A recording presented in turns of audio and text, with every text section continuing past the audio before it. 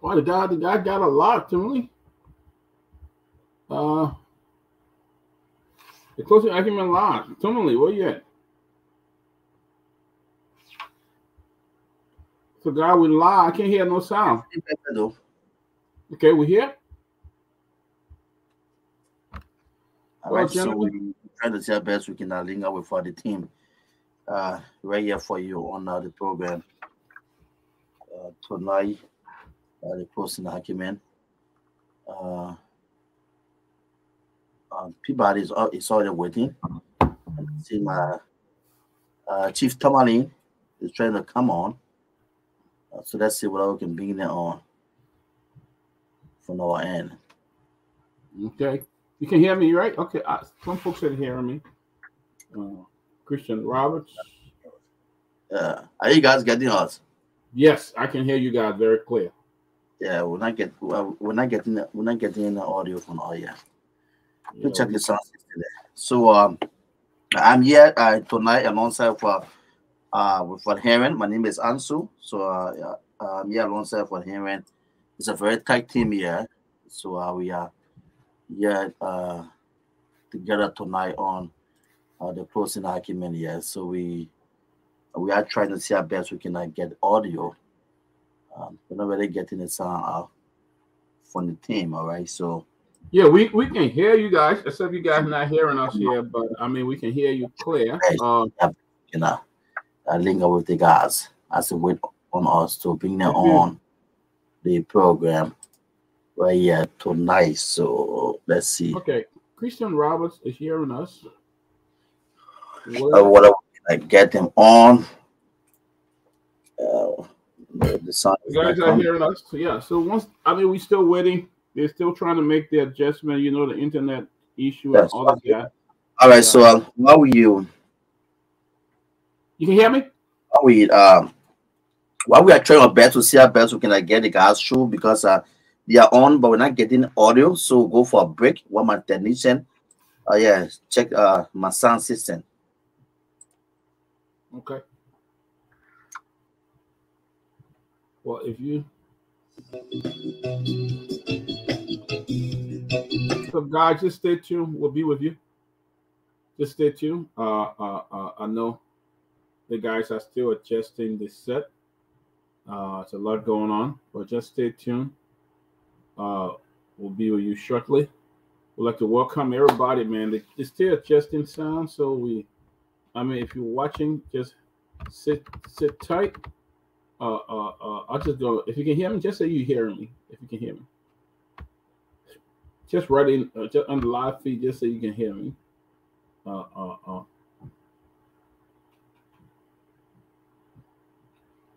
Christian Roberts saying here live. Big Smoke, Gotti Williams. I'm watching from Sydney, Australia. Wow, man. Great time. Great. Thank you for watching us, buddy. Edwin Swa. We need to check. Say good afternoon from my end. There's something. Hearing. He's hearing. Yeah, watching. So, guys. I'm not really getting the audio. Yeah. So, guys, just sit tight. We'll soon be coming back on. Audio. So, you know, this happens sometimes, you know. So let's see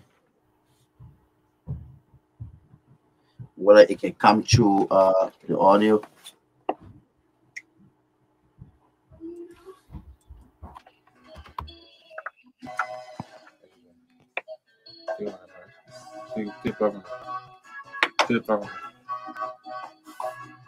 Oh yeah.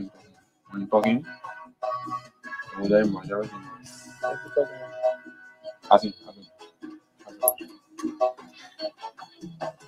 So, Peabody, are you getting me? Very clear, very clear, very clear. Okay. So now, so we're getting audio from our end now. Okay, wonderful. Yeah, we're getting audio from our end now. Thanks to the team.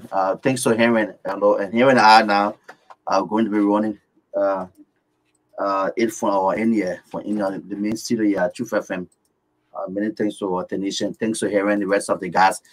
So as I said, folks, it is the closing argument. So it's time now to cross over to the team and join hearing Peabody and the rest of the guys in the closing argument here on Truth FM. Thank you, buddy. Thank you, man. You guys doing a great job. We appreciate it a whole lot of the work that you guys do. Tomalin is joining us, and we're looking forward to continue the show. But you guys are amazing. We want to thank you guys for continuing to bring the message to the Liberian people. We'd like to welcome all our viewers from far and near, as far as Sydney, Australia. You know, Edwin Kura is here. James Kayete is watching. Yumtra Kringa is watching. Yumtra Kringa is watching. Miss Yumtra Kringa is watching from Minnesota. Thompson Balls, yes, from all the way Sydney, Australia. And Michelle Dayu from Minnesota. Thank you, guys. We'd like to welcome you. You know, we're just coming on, so we ask that you just share this. Look, one great way you can make this show more popular as it is getting is to share it in your and you know, if you're in a group chat, you know, just put it right there. That's what I do. I place it in a lot of group chats, and a lot of people watching, thousands of people watching from all over the world watching the closing argument. We'd like to welcome you guys, my friend. We'd like to welcome everybody.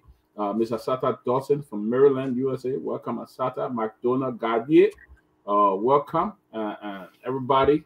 Tonight, we're looking forward to the very exciting show. A lot's going on. The government released their budget. They had made a whole video on the budget, what they cut down and what they added it to. You know, what was cut, what was increased. We want to have a team of panelists here tonight to dissect everything when it comes to the budget. But we would like to welcome you guys. And also, there's a team Liberia that is representing the country in to the All African Games in Ghana, Accra, Ghana, and I understand it's been amazing. It's been amazing. The Liberia team is doing an awesome job. Awesome job they are doing, and we'd like to congratulate Team USA. They are representing Liberia. I believe the men they gone up to the 400 meters. They gone to the finals of the 400 meters. So that is a major achievement for the Liberian team. We are very, very excited for those young people who are representing the country, and they are flying the flag of Liberia. That is amazing, and we'd like to congratulate all the great people on that team. But yes, it's a lot happening. Just continue to share the video. Just continue to share. There's a lot happening today. In Liberia, the government has released a budget. They have cut down even up to the president's salary. I mean, the president's budget.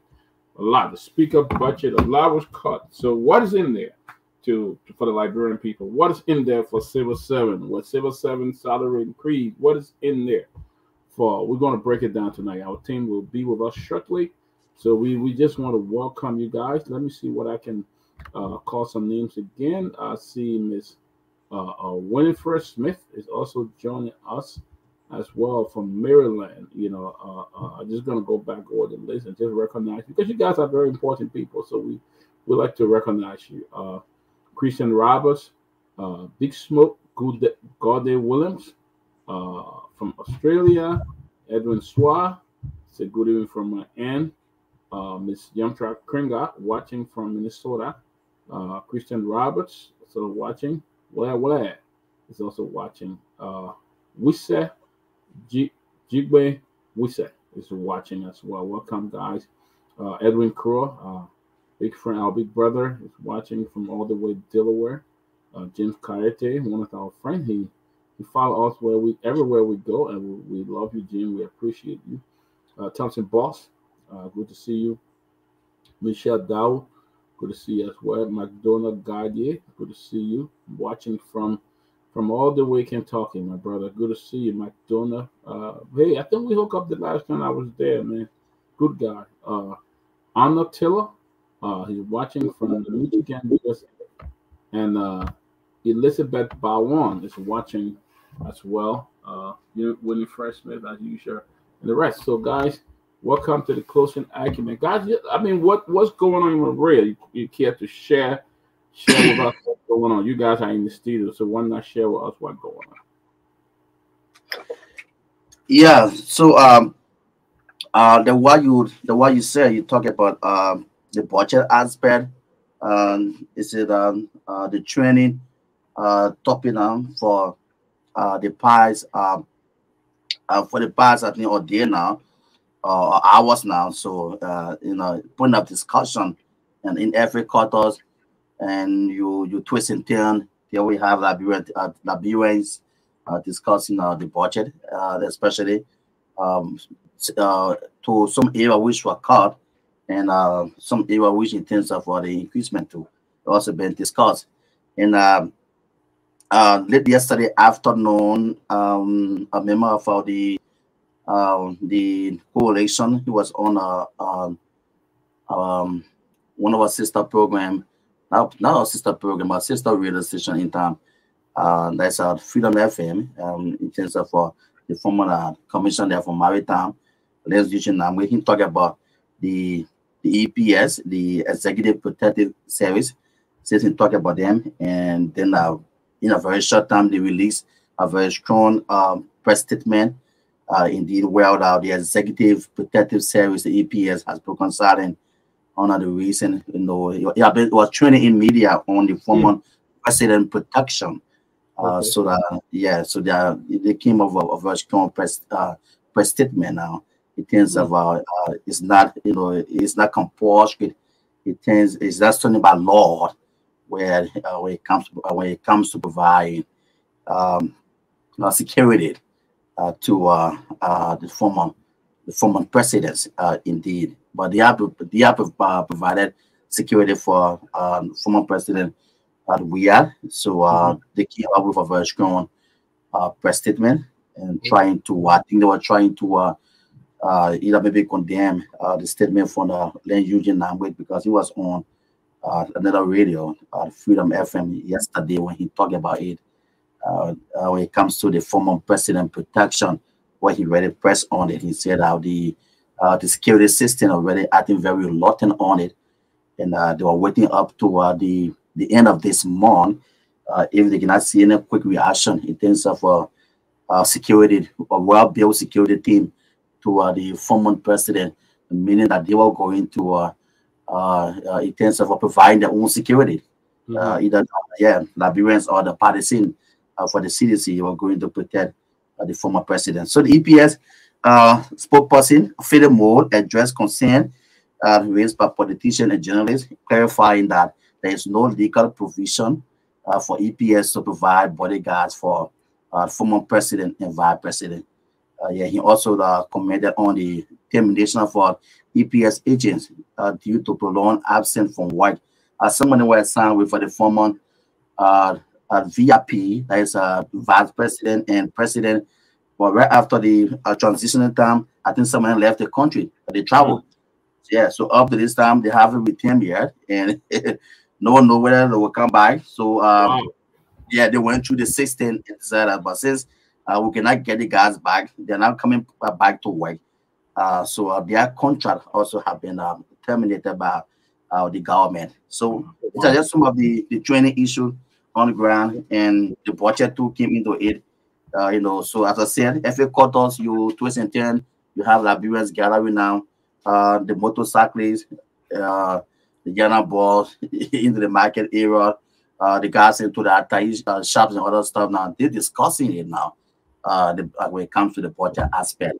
But one thing that Eugene said yesterday, I think he said that it's almost like maybe copy and paste or what. That's what you were saying. When you were saying that there's few things that were just, you wish at this government just did in the current budget. There's just few things that did. Either they just added some things, subtracted some things, but that's the same format.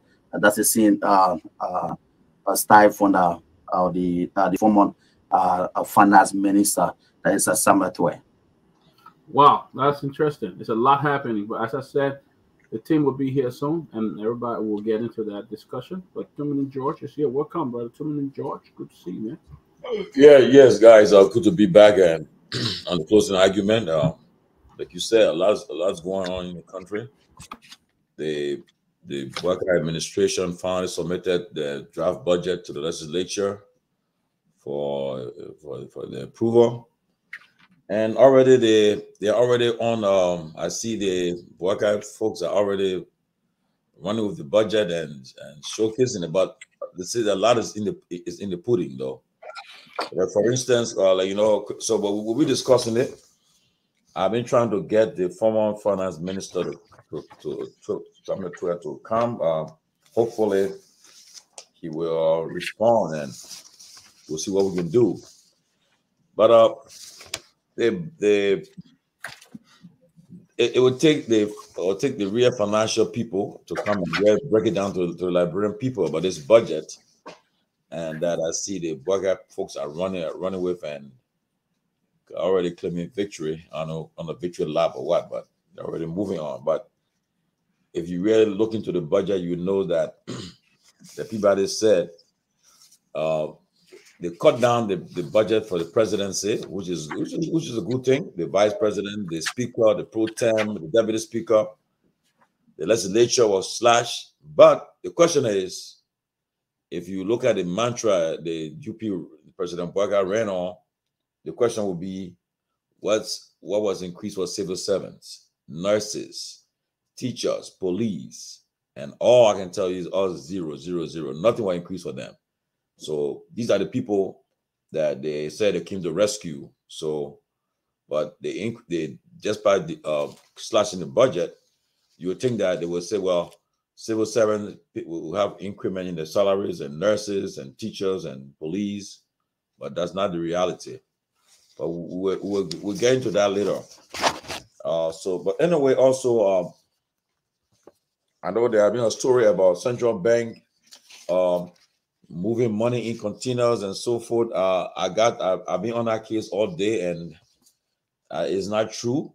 The 54th legislature approved the printing of new bank notes, and what they did, they printed some of the bank notes and infused it in the economy prior to the election. I mean, before or during the Weah administration.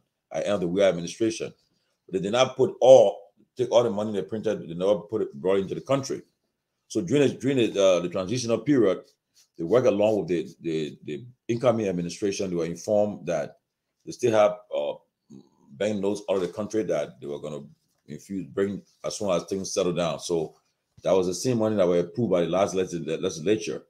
So that's why you saw in the container, but it wasn't like secret container was coming to the country with money and so forth. I've been trying to, and I got all the documents to that effect. So, and that's how I kind of know that is not an clandestine operation. So, just to make that clarification. But besides that, also the president, I think he held his first National Security Council meeting today with all his top security folks. The Justice Minister in the meeting, I think the Minister of Foreign Affairs, Defense, the Acting Defense Minister, and so forth. All the top security institutions were represented in the meeting with the Security Council meeting. Well, it's good to always hold this kind of a meeting and to make sure you know where the country is, where the position of the country in terms of national security. We're still trying to find out what outcome of that National Security Council meeting.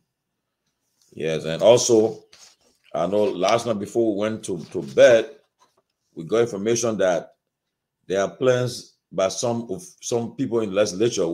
As I say, I hope it is a rumor. I hope it's not true, but we've already seen it on social media.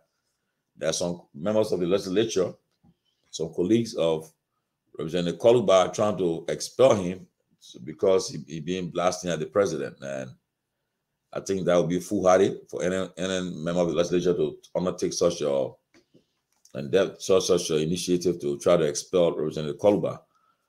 I don't think it would be the right way. So I hope it is not true. Hope what we are reading in the press is just mere rumor, and it's not true at all, because it will not go down well. I can tell you for that.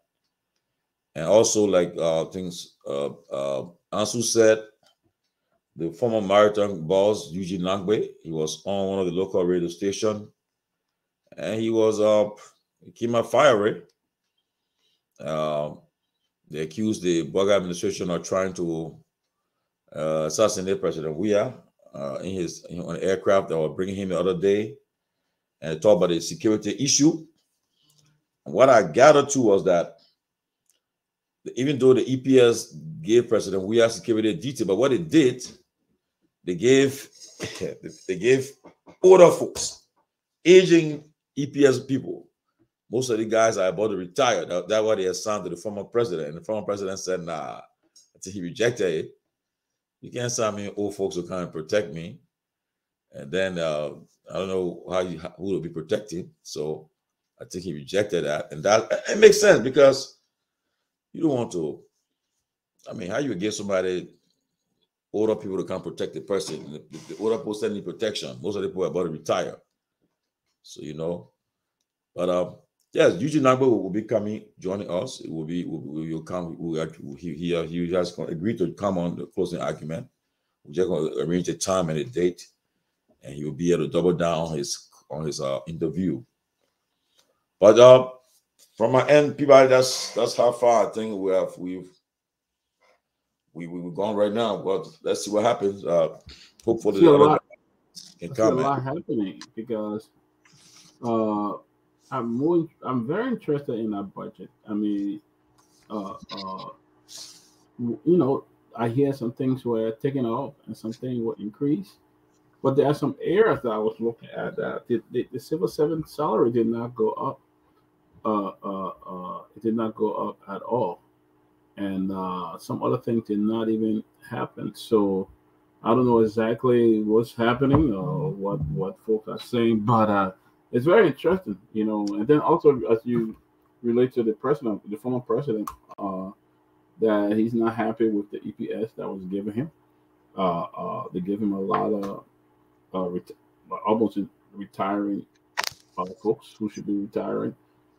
He's not happy. I think when it comes to the security, even for myself, I would want people around me who I'm comfortable with, who I feel that I'm safe with, not just anybody can come up, you know, to protect me. You know, I think even with the Secret Service in America, the U.S. the president will sometimes request about who he wants, and those people follow the president even after his term.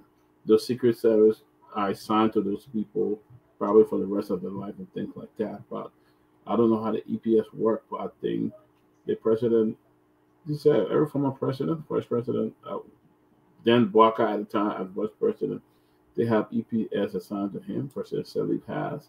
And I think when it comes to that, I don't think politics need to be played around that. It's important that the president get the security that he needs. You know, when it comes to the politics, I don't think anything should be played around that. He's the former president of Liberia, and he should be treated with dignity and pride as well. Like in the how Phoebe Bogart was treated, he had his entire EPS team that went with him everywhere. So I think it's very, very important. You know, the issue with Yeke, I think Liberian people just need to. I think the folks in the house need to just focus on what they need to do to help the people. They need to focus on what they would do to help the legislature. But you cannot come out and say you expel him. What his name, Yeke have been the same. I would say yesterday and today, been the same. You know, and criticizing the government, making this comment. They all were there when Yeke would make comments about President Weah and saw President Weah. Where were they at the time? They employed. They were happy. You know, I'm not saying it's right to insult the president. I'm not saying it's a good thing, but we know this is Yeke and this is how he operates.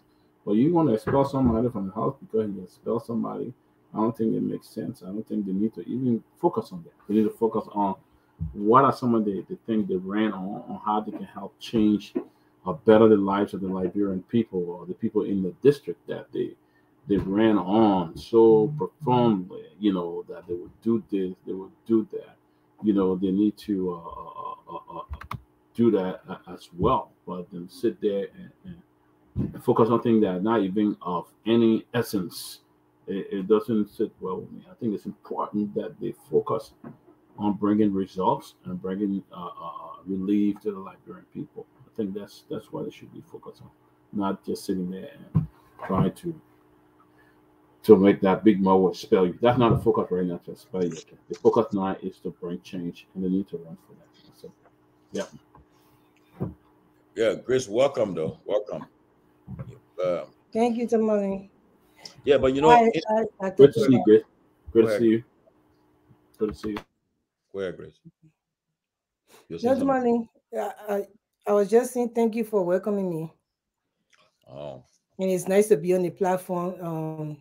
I would like to say thank you to all the people that are watching and all our Liberian people that committed to the platform and are here every day.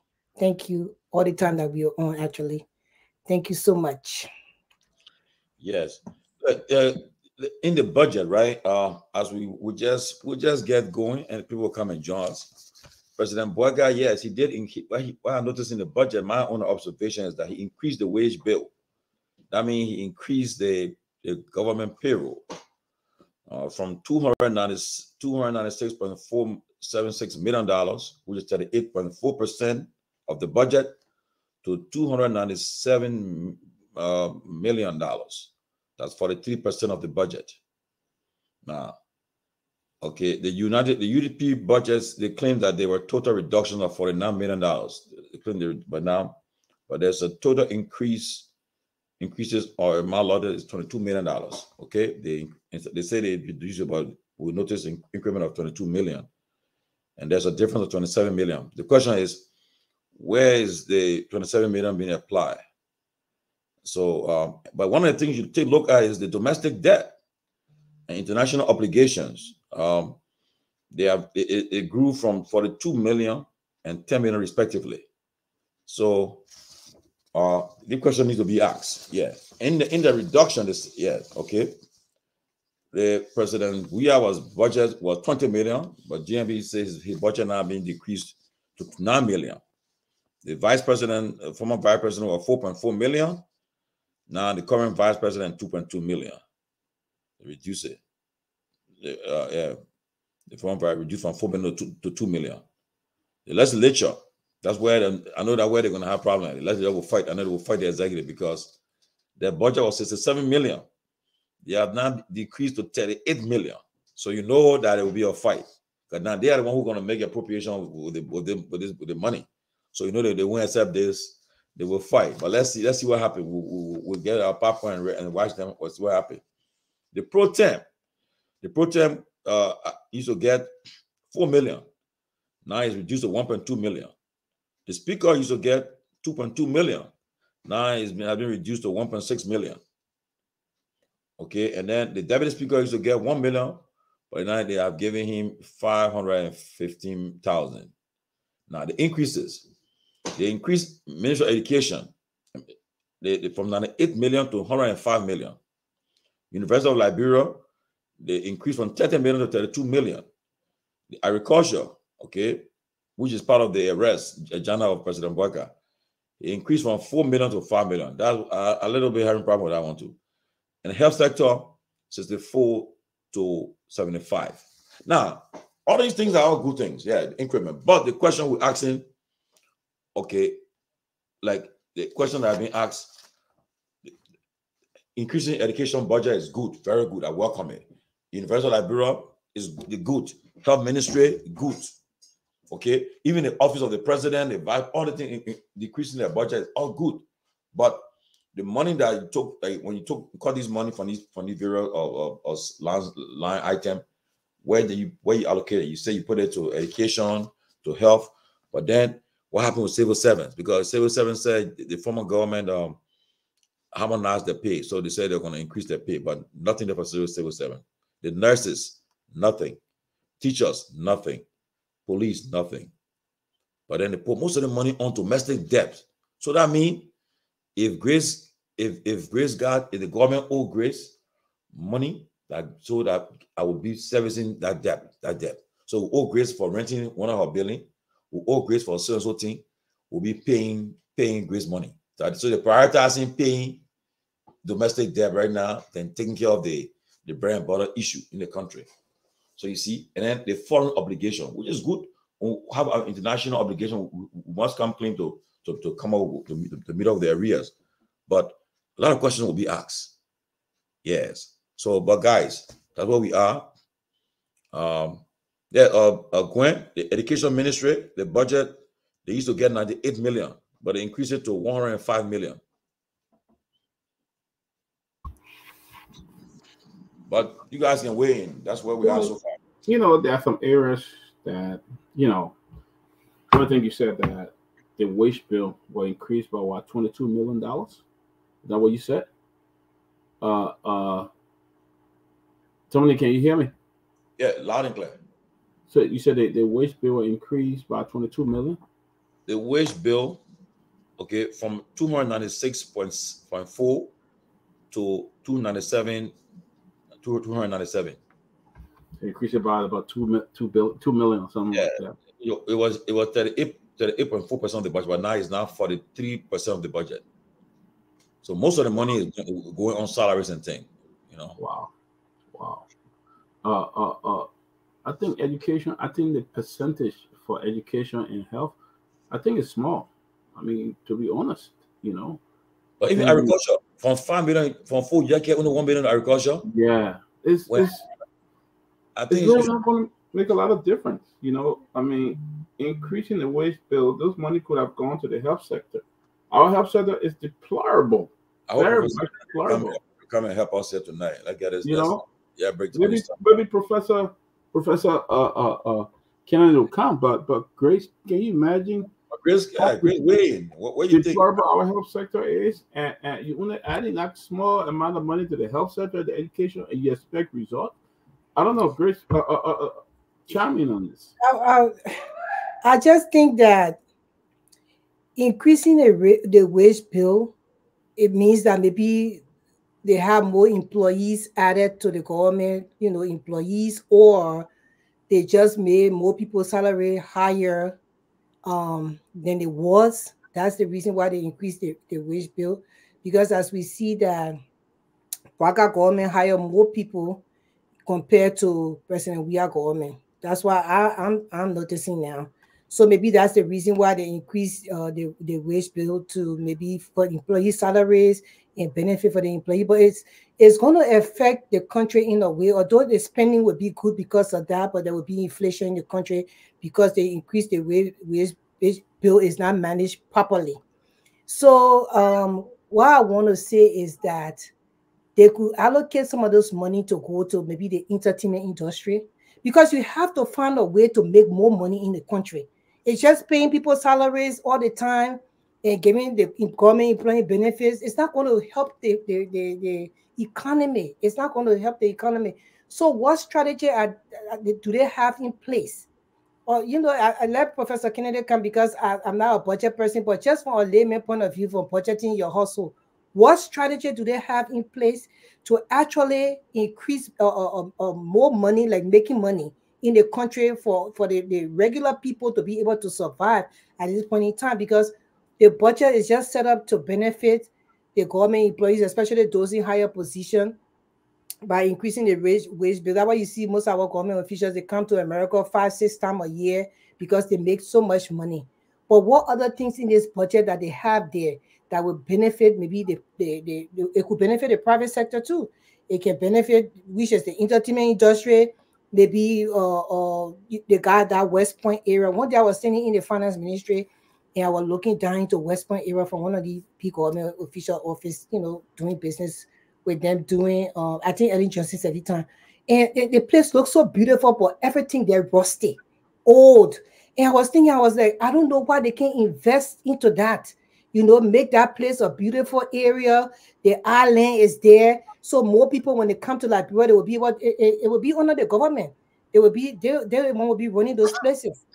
To be able to pump more money into that to help the economy to really boom up, instead of just always, the whole Liberia, the government always just the wage bill, the employees making money, and you know, they go to work, the better can go to work, they leave at 12. And it's just that's how the government be running from time to time. Balanced time, it was a little bit different, a little bit, there was this hope there but then it all shambles again. And then now we come to Barker government. We're not seeing anything ready, put in place at this point in time for us to even check on the amount of the effort that he has put in a few days, in a few weeks that he has been president already. So it's not looking good for Liberia. Seriously, the budget is so depressing. I can't. The budget is so big, you can't even finish reading it. Or increasing their wage bill it will help them to have consumer spending in the country, but in the long run, there will be higher taxes, inflation if they're not managed carefully. And when I say that, I just want Dr. Kennedy to come in, and Mr. Kennedy, Professor Kennedy to come in, clarify, because that's how I feel. That's how I feel comes to that. So it's not looking promising for the government and the people for the next few years to come. These people need to go back to the drawing board and sit and get professional people who can actually do this work to really lead them into promoting and helping our economy and helping the country to move forward. Because it's apparent now to us that the people that these people really don't know what they're doing. Yeah. They don't. Yeah. So. Yeah, the thing is, one thing that Professor Kennedy said he will be with us in the next 20 minutes. But one thing is that, and what we notice is that the first thing you understand, and this has been the trend in Liberia.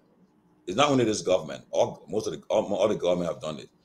NSA that's where they usually do all the thing, because you cannot audit NSA. You cannot, because they have a covert operation that they do. You can't find out where the money going. So if you notice, President Boga ordered, he requested to audit NSA, but then last week he issued a statement, said no more auditing NSA. They cut it off right away. NSA have been cut off. Oh yes, no auditing NSA. They cut it off. They stopped auditing NSA. They cut it off. Oh, but did they say why? Because you can't just. But look at NSA budget. You see how much they put that for NSA? I think $11 million. Check NSA budget, I think. Why they pay to be dividing the money and money sell? That's why people gotta open their eyes. Look, like I said earlier, let me be clear. Cutting the president's budget from 20 million to 9 million, fine. No problem. It's good. We welcome it. The vice president, the speaker, the deputy speaker, all the people, good. But the money they cut that was done, you should put in, prioritize it. Put more money into education, health, agriculture, fine. But then also to the civil servant, like the teachers, the nurses, the doctors, the police, the people that go to work every day. Put most of the money in towards the pay, but nothing, zero. Civil servants, zero. Nurses, zero. Teachers, zero. Police, zero. So, but you took the most of the money you cutting, put it in domestic debt. That means you come and pay your friends that. Yes. If I one of those who supported you, and you say, okay, I supported your junior campaign, government owe me money, so you pay my money now. Like domestic debt, comes start paying. Yes. Yeah. My question is, Tomalin, in this, the president ran his campaign on agriculture. You remember? That's why he ran his campaign on, because he said that that's his area, of expertise and everything. And then for them to leave agriculture out and get them. Agriculture was 4 million. You only put 1 million there. Make it 5 million. You need to increase it 1 million. That. And safety and security is so important in the country. For any country, for you to have investors into that country, you have to make sure the police are ready. That's what you were talking about. The police is, that sector of the government. Look at what police officers are working with dirty uniform on. They don't do recertification at all. They don't have any training going on, no preparedness for them to be able to tackle or maybe, when something happened in the country, so they can be hands-on it, like the way they beat that old lady. They were not even hands-on it. There is no investigation at this point, except I don't know. So all those things, because they're left behind, they don't have enough money in the budget to help the people in that sector. And this is really is bad for the country, because if people are seeing that the country is not safe, most people will not want to come home to invest into the country. A lot of Liberians in the diaspora they have money, they want to go to Liberia to invest. First thing is they think about their safety. Okay, when I go there, is everything okay? When something happens, if I call the police, maybe 911, will they be able to come? How can they come? Most of the police officers are not trained. And and most time in every government sector you work in the world, they do training and every 6 months. They retrain you. Or most of the police officers are supposed to be even recertified. Means that they're going for training. They will recertify them in different areas of what they are doing within that police department, so they can be ready. Their uniforms of the police is not even looking good. Most of them, they were not really trained to handle situation with all shooting somebody and killing them or beating them up, because there's so many ways the police can come in and interview you and talk to you when something happened, that you'll be able to open up. So we need all those things to happen. If you're not putting more money from the budget in those areas, how our people will be able to get trained and be able to help the country in that light? And that's my question. And that's a very good point. But yes, the money you are cutting and taking from the president, the speaker, other places, where are they going? Where's the money going? You're not cutting it to bring relief, but you're cutting it to put it somewhere.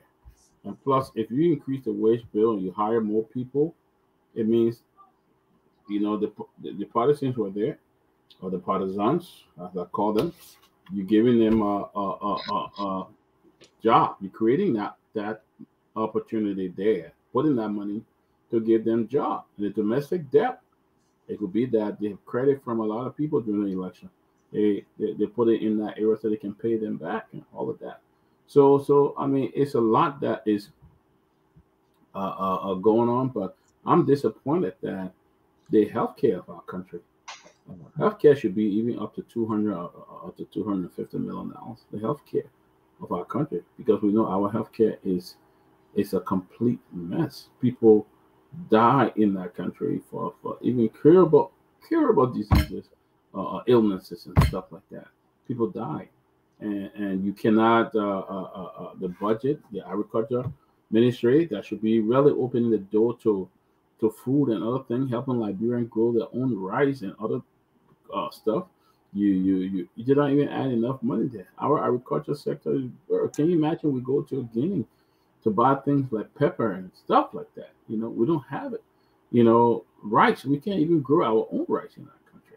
So what else would be going on? We can't even grow our rice. We can't even grow certain commodities in the country. So it's very sad. It's really, really sad, on the budget. I applaud the fact that you cut down from the president down to the speaker, the deputy speaker, pro tem, and all of that. I applaud the fact that you cut down. But did the money go to key areas that we needed? We desperately needed? Nobody will tell me that we don't need money in our healthcare sector. We saw how people die. Nobody tell me that we don't need money for security or our education. You see how the University of Liberia, even the high school, go to one of the best high school, the public high school in our country. It used to be Tomalin High School. But go to Tomalin High School today and see the kind of condition that the children have to learn on it. I visited Tomalin High School once, a beautiful place where it was even, I used to call it a technical high school. I didn't go to Tomalin High, but I used to see what they offer, a bunch of courses. Very good school. And go see what Tomalin High turned into today.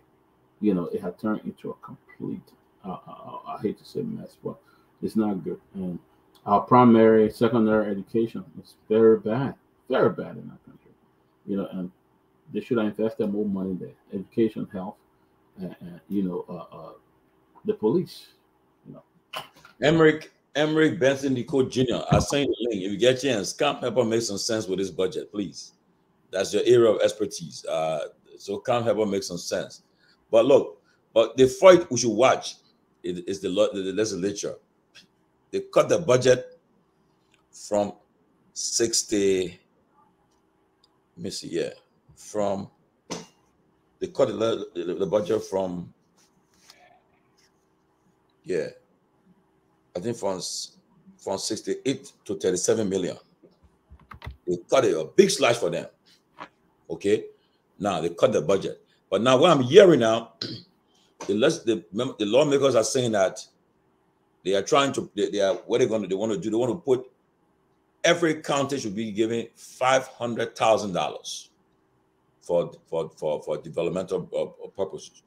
So, yeah, it's a good idea, right? But the only thing is that if you allocate $500,000 for every county, that's about $7.5 million for the counties. But they shouldn't put it in the lawmakers' hand to say, oh, the caucus should go and decide what happened to the money. That money should be put forward to the county. They get the county, the superintendent and the county and the citizens of the county.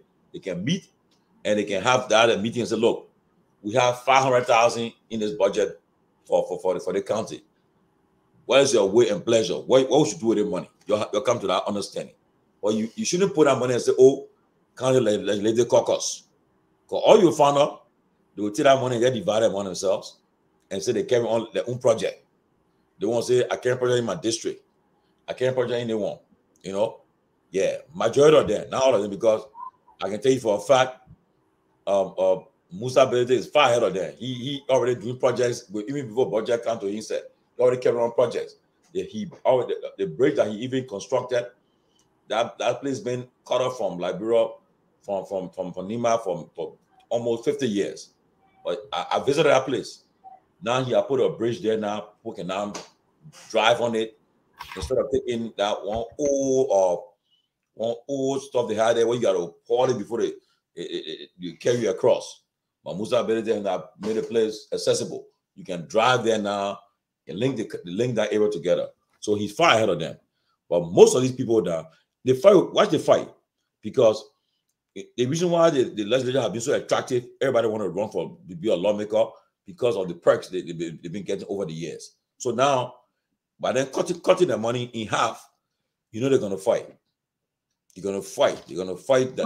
So for the people, why would they be fighting? The president did the right thing to cut the money in half because they have not been doing anything substantial that people have seen in these different districts, and nothing there. I mean, and that's why that the people they were seeing, especially when it comes to the healthcare sector in maybe the education, because the foundation, the education that we got from Liberia, our foundation was strong.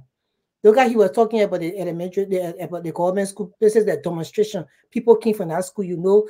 People that went to demonstration schools, some of them right now in this country, they are engineer doctors because that foundation was strong. So it gave them the weight to be able to study and, you know, and show themselves approved, as the Bible says, and be able to graduate with all these high degrees in America and working in good places.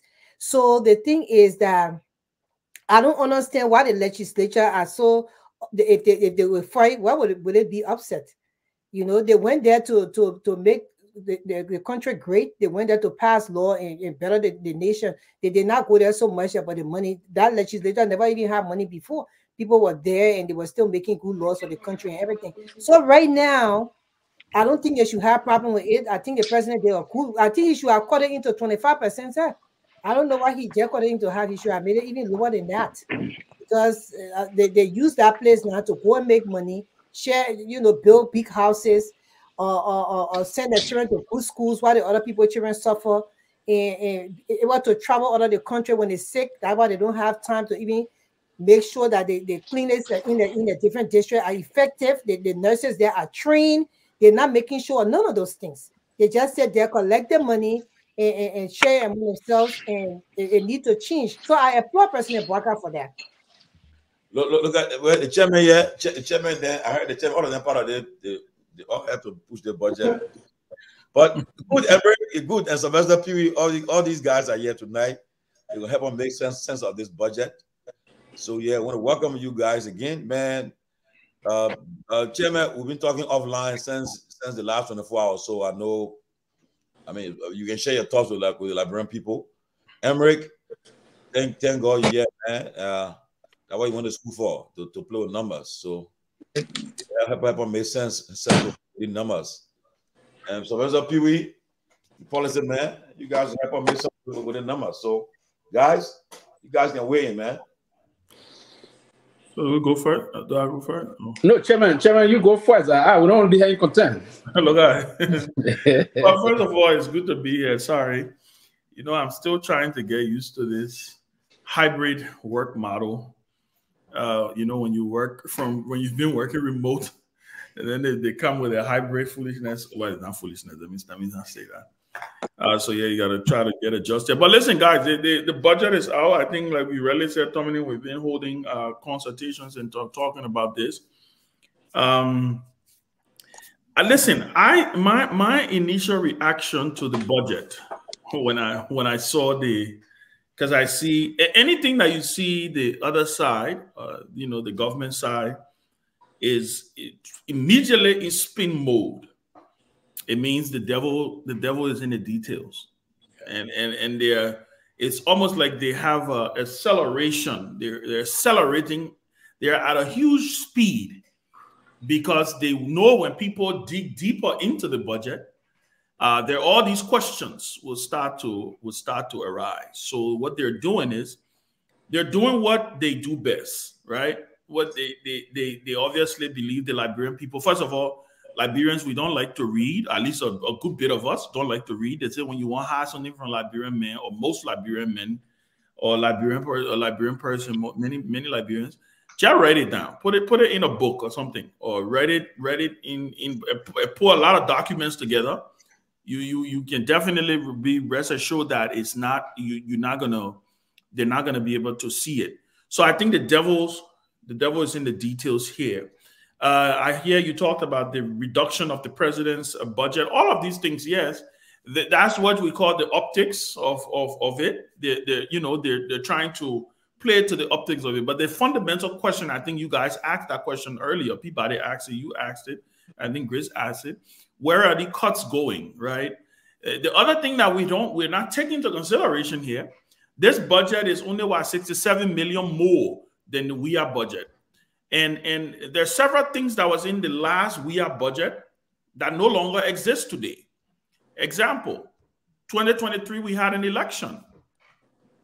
There was close to what, $50-something million that was spent on the national elections.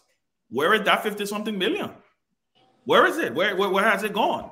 Where did they reappropriate that 50-something million? One of the things that President Boyka ran heavily on, and I was looking to see, I didn't want to say anything because if I had said something, I knew they were going to run last minute time to chunk it in there. I don't see anything in regards to the fight against drugs. I don't see anything. I don't see a task force. I know he set up a committee, but I do see $1.5 million in the budget for asset recovery. Asset recovery, which, by the way, can be carried out by the LSCC, which is a statutory, it's a statutory arm of the functionary of the Liberian government. I don't see anything when it comes to the issue of fighting drugs. We made a lot of noise in the last year or so about Kush. Have Kush gone? Do we talk about Kush anymore? Oh, all of a sudden the Joe Boyka became president and the Kush left the country? Is that what has happened? For the election. So, okay, so where are those videos? Maybe we need to find those videos of those young men walking around like zombies because it was part of their campaign. Where is look? They say, "Show me what." I think Joe Biden said it. Show me your budget. I'll show you your priorities. You tell me your priorities, right? Look, I think this budget is a joke. Long story short, it's a joke. It's a big joke to me because you know why? It's a continuation of what we have consistently done, and then we're expecting another result. So if you take 10 million or 20 million, the Ministry of State was 20 million. They brought it down to 9 million, right? Where did that money go? By the way, I have not heard, and I stand to be corrected, I have not heard of one increment when it comes to civil servant salary. Oh, I haven't seen, is this a project or a program-based budget? Or are we back to just paying people to go to ministries and play Zumba? Is that what we're about to do? Then what was all this noise about?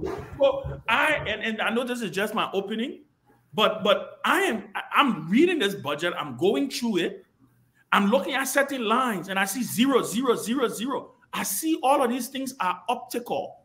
It's just for the optics. But you go to NSA, like you said, Tomalin, I think it's like 10 or 15 million. 11 million, EPS 8 million. EPS 8 million. So I am saying Okay, I'm saying when you ran your campaign, you beat up on the CDC for her budget, given the Liberian people bought your message, or at least the 17,000 more Liberians who went to the polls bought your message. So I don't want to hear about CDC budget. CDC is not in power anymore.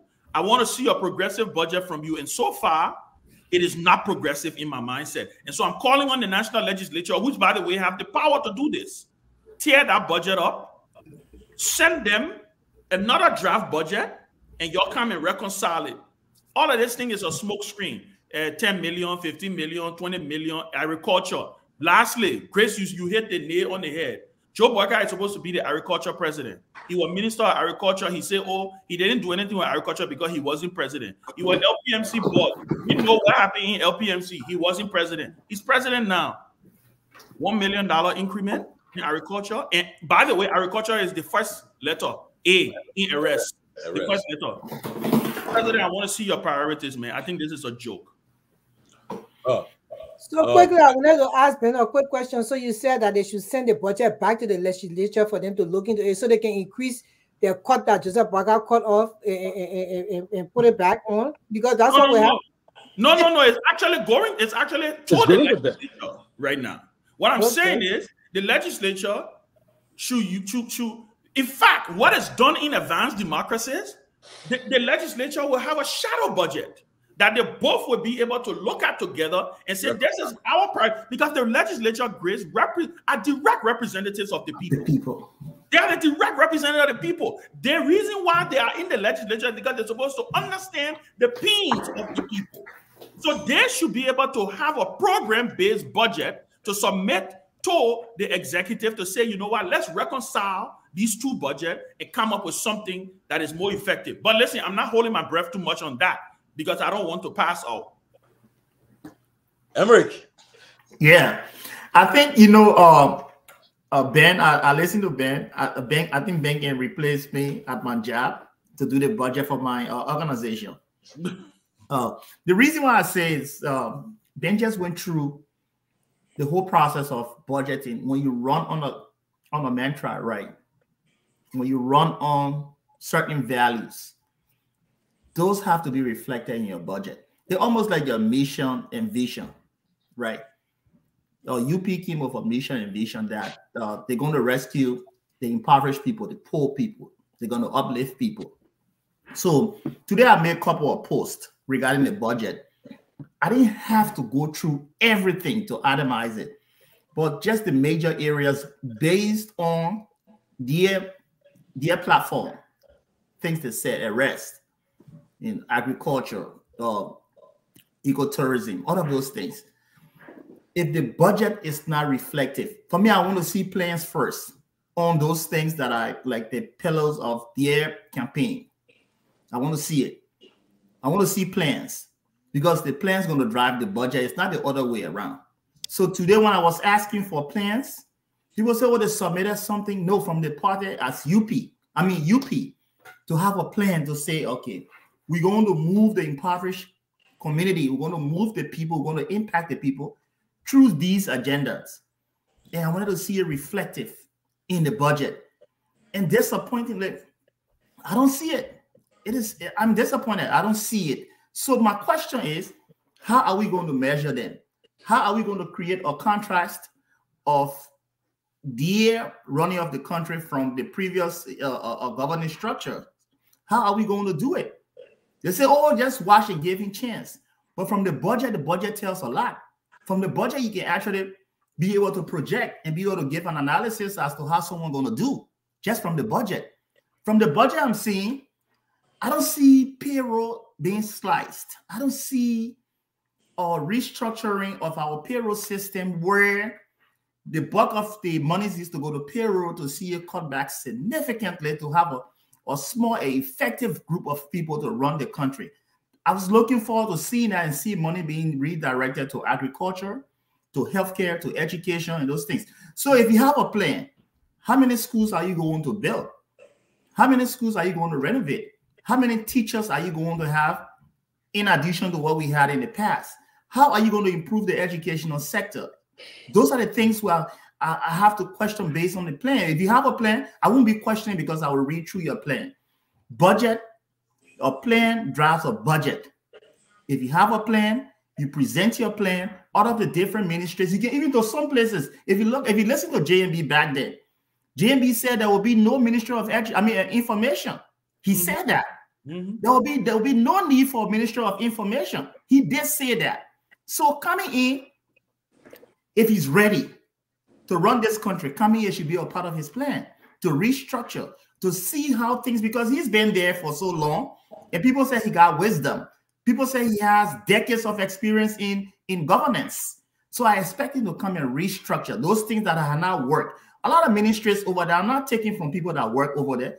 Well, that administrators over there just calling on doing nothing, not much purpose. Is to come and restructure with his experience, to come and restructure and see money that being wasted in some of those places, to see how you can redirect them to effective areas, effective programs that will uplift the lives of the people. I don't see it. And you can't say it too early because the budget dictates to what you're going to do all year round. So you can say within 90 days, give him 90 days or give him 90 days, but the budget is before the 90 days. So what are you going to do with this budget? It's almost the same as what has happened in the past. And I don't see any change, any contrast. I don't see fresh ideas. I don't see new ideas. All I see antiquated ideas just doing the same old thing, but they tell you wait and see how it's going to be done. We can't wait and see how it's going to be done. We will tell you how it's going to be done because we see the budget and know how it's going to be done. Yes.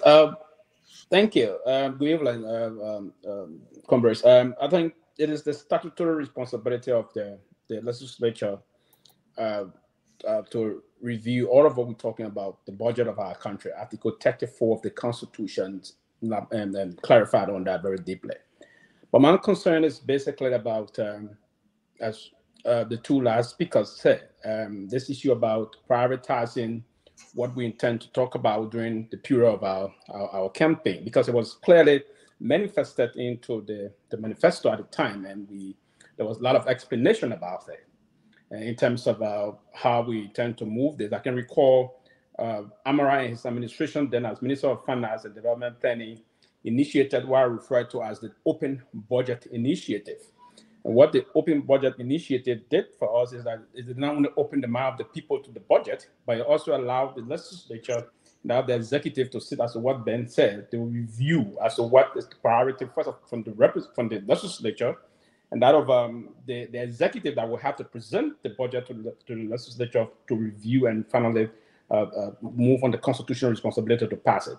There were a lot of those things that unfolded. But again, one of Mr. Boakai's major pillar into transforming Liberia is this issue about agriculture also. I can recall he did not only emphasize agriculture, but he himself served before as the former Minister of Agriculture. And I believe, I'm one of those that believe in terms of trying to align that within policy transformation is a very strategic area. It's a worth creating sector. That's a sector that can independently transform our economy in no time. If you were to see the amount allotted to it is alarming. It's not something that I want to believe is going to push to transform the sector of making our country a private sector driven institution. Because if you were talking about improving the cooperative, for instance, CDA, the amount sent to CDA is very infinitesimal in terms of analyzing the general budget process here. And that amount is nothing that we have to focus. We move back to one of the major areas in our social service development. Talk about the Silver 7.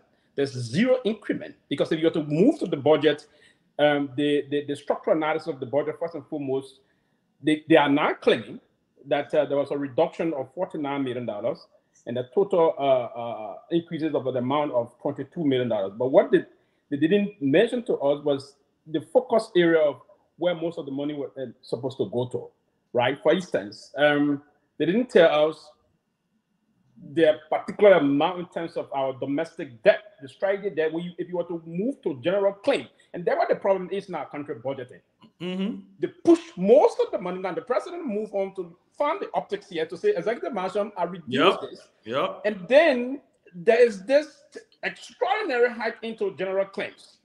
Now, what is the explanation behind general claims out of the money? So it is where I believe I want to charge our legislature to take some time and be more clinical about analyzing the budget process so that we find a lot of things and squeeze it off from there. Graders are having some genuine fear that they may likely jump onto that and just increase their own benefit. No, I think we should focus on them, telling them also to move into that and see the strategic area. Move back to Liberia National Police. There was a zero increment for Liberia National Police. Zero increment for, and it is very strategic. Peace and security, there's the first line of our justice system, the Liberia National Police. Because if you were to spend money for the police, there's no logistic, the police does not have any logistic, you will. Now, if you are to go to any of our zones and depot, there's no vehicle, nothing whatsoever. There's zero amount there, zero. Civil servant, zero. So we need to be a little mindful as people of Liberia now to sit and say, hey, let's leave the optics people trying to bring up. It's a broad thing. It's some of the cosmetic morale looking for issue here, right? Let's go to the major point of what we need to transform our country. So if those things are not being captured into the budget, it's a very serious issue we should talk about here. Now, our lawmakers are supposed to be moving to say, hey, we are about to look back and say there are a lot of other things we need to do. For instance, one of the critical areas of the health sector, our nurses, zero. Go back to the line item, zero. Teachers, that's supposed to be building the foundation. Lucky to be said, an educated nation is a nation that's boomed to have a what we call booming economy. Teachers, there's zero line item for teachers and the rest of that. So my critical line of this budget process, gentlemen, ladies and gentlemen here, is that we want to align the budget process strategically in keeping with our major interest area. So if you were to look at those critical areas of our country, now then if you went back and you left the Liberia National Police and you gave NSA $11 million.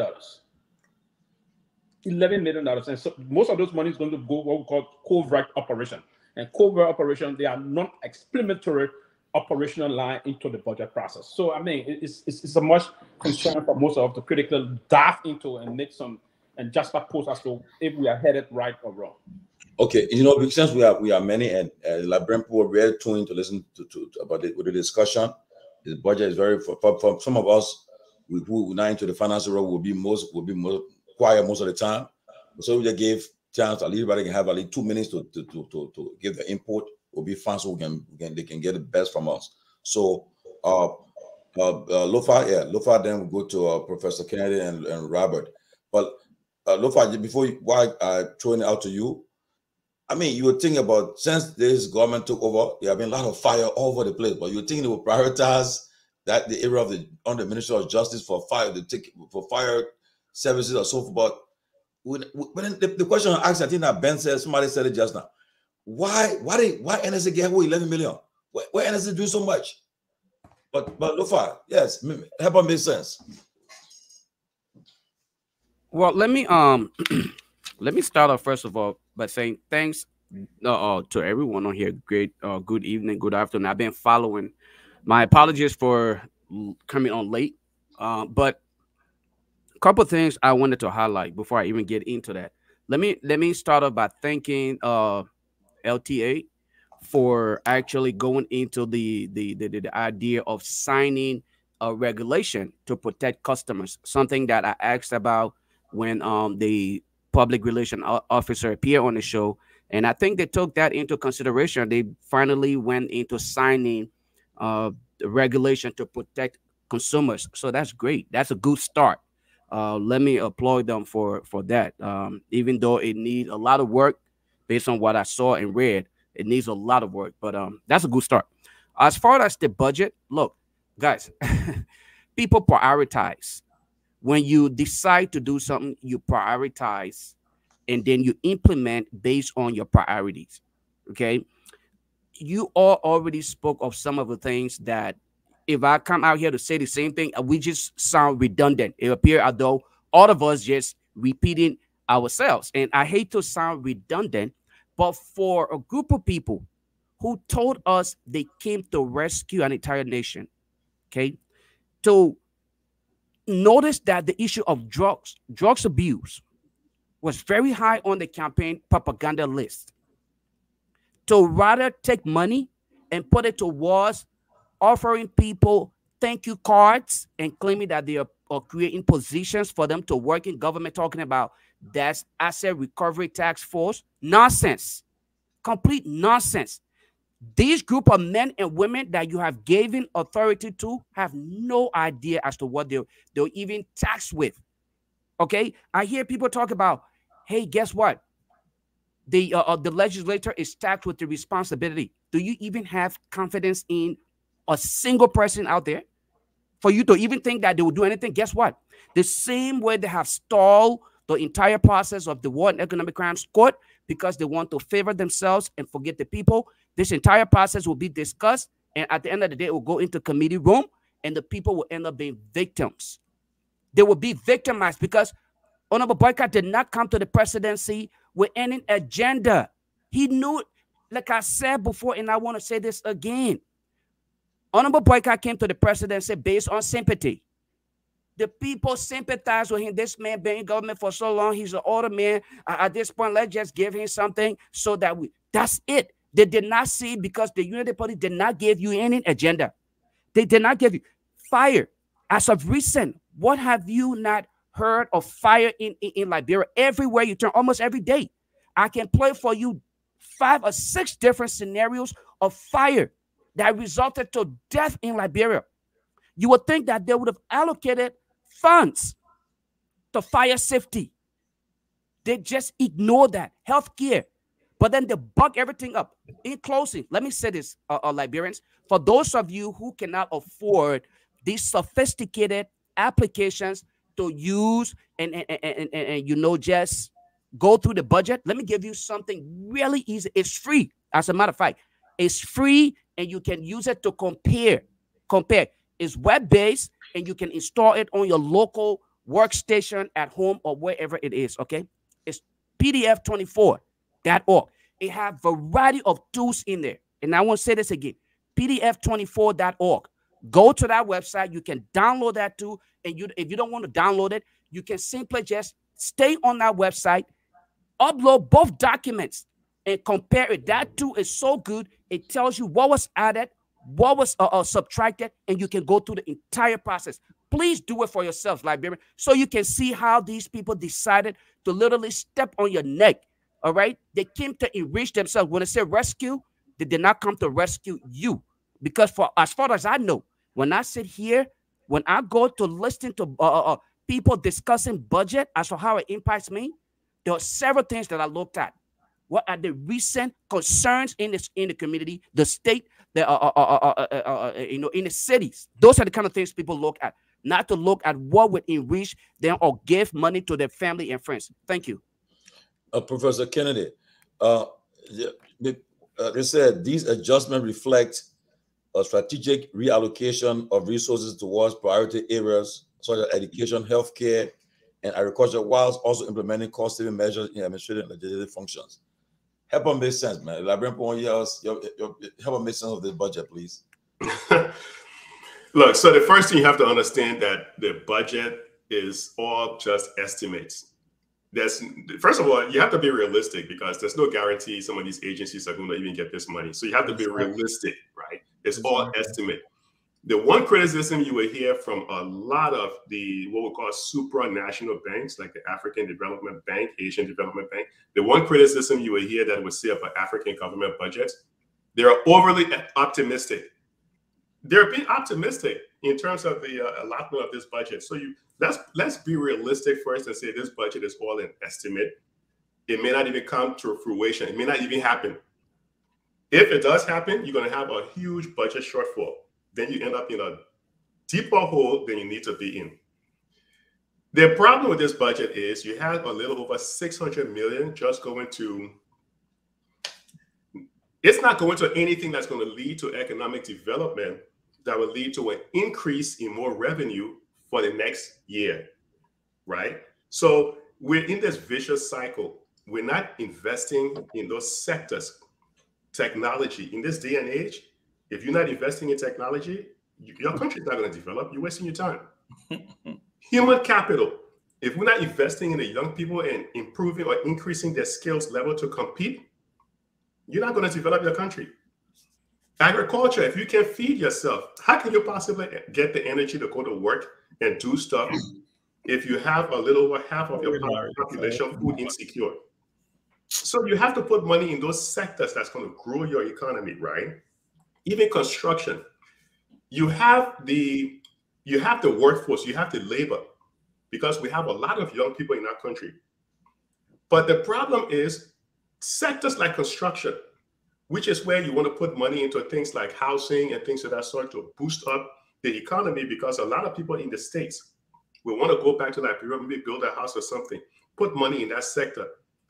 But you end up putting a little over 600 million in those areas that's not going to lead to development. You're wasting your time. You're absolutely wasting your time.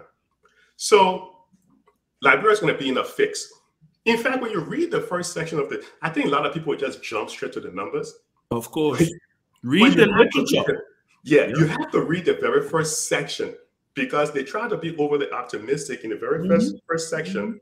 They're telling you about the global economy, how the economy grew over a year, how it was kind of low, and how in 2023, what the expectations are. But it's we have strong economy in 2023, Larry. They say our economy was strong. And then when you read the next line, it tells you that it was strong in the mining sector. That's the extractive sectors, where all of the money is leaving. You know, people are renting. It's not really developing the country. They're just renting, they're mining and all that stuff. When you have growth in the extractive sectors, it's not really helping your people. If you're doing something in the mining sector where you are doing like end products in Liberia, then you can say you have growth and development. But you have growth in your economy, but it's in the mining sector that's leaving, right? So I look at the budget, I read the first line. The thing that really scares me was the debt servicing. The reason the debt servicing is frightening is because if Liberia misses its debt payment to the international community, and if I hear you guys talk about it on this show, you miss your debt payment, they want to freeze any other allocation you have, whether it's some development fund or something. You've seen World Bank have done it, right, at IMF. So if you miss your external debt payment, you're in trouble. We saw this happen to Ghana. This is why Ghana is in trouble today. But Liberia, you got to fix your credit rating. America borrows between 1.4 to like 2 point something trillion per year. The US debt is over 30 something trillion. Nothing wrong with borrowing, but borrow that money and put it in an area to develop the security sector, the judicial system, the fire service, like you guys talk about. Put it into money to help the young people in the education sector. They got to boost up their skills so they can get jobs. Put it in technology. In this day and age, we are in the information age. You have to put money into the technology sectors. How many ministries out there have clean and constant access to the internet? Exactly. So I look at the budget, I said, wow, right off the top, I'm looking at little over 600 million. That's just going to paying salaries and other recurring expenditures. So I have the fact that this budget is also overly optimistic. You may not even generate that amount of revenue. I'm really concerned. I'm really concerned. And I don't want to compare it to the previous government, because you're wasting your time comparing it to the previous government. Talk about what you are doing now, what you can possibly do. They need to don't spend money on the Ministry of State office. Some of these offices, there were all these high allocations. They don't really need it. You know, don't spend money on some of these executive offices that they're not really going to lead to anything that's going to lead to development. I think that's where the budget is suffering. We're spending money in offices on the executive side that leads to no development. The people looking at this budget, the people are getting peanuts. This is why everybody wants to support a politician to get into government, because this is the only opportunity of living the life they never had. That's the reality of it in Liberia and other African countries. People rush to government because, hey, if you can make it in the private sector, go into government sector. Next thing you know, you end up in a nice big house, a nice car, and you're sitting down eating ice cream and cookies every weekend. And that's how it is in Liberia. So I'm not impressed with the budget, man. I think it's overly optimistic, and I think they're going to catch some flack if things in a global economy doesn't turn the way they're expecting it. But we'll talk about it a little bit more. Robert coming in, but Robert, just information why you coming? I know you're going to talk about it. The Ministry of Finance, why the Ministry of State was 20 million, they cut it to 9 million. The Ministry of Finance budget is 172 million. Oh, so just some information for you to start. Okay. Whoa. Thank you, guys. So watching this Lone Star game while I'm watching, Lone Star just got a penalty, so that's a good news for us. But listen, listen. Let me say this. Go for Lone Star. Lone Star is leading 1. Okay, now I can talk. Let me say this. They got me the JMB guy. I was just about to say thank you to my uncle. 10th honorable boy guy. Let them be fight. You know the people that scored and coming down with them again. Don't stop, but we're playing away, so that's a very important. My cousin is actually playing on that team right now. Yeah, that's a very important goal. But let's get back to the topic. You know, I read the little piece of my good friend Senator Darius Dillon, and you know he was very strategic in what he wrote. He said, well, it's not a perfect budget, but he said there was some improvement. Here is my thing. You cut the Ministry of State budget from $20 million to $9 million. You're saving close to $11 million. So all of the cuts that happen over here, you're looking at close to $40-something million. And I don't want to, I'm not a finance guy, so I won't say much on this topic, and I'll listen to the experts here. I really enjoy Sylvester when he got deep into all of the different areas. But where exactly did the $46 million go in savings? This is the question. I'm not even looking at the $600 million. Can we get ourselves? I think there's an echo. In the back. Okay. Where did the almost $46 million in savings go?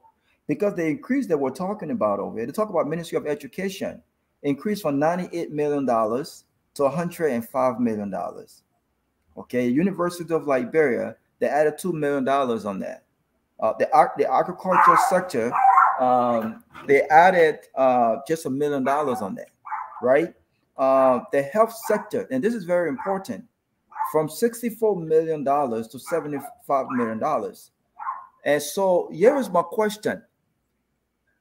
When you have $170-something million for the Ministry of Finance, I want them to really make sense of this.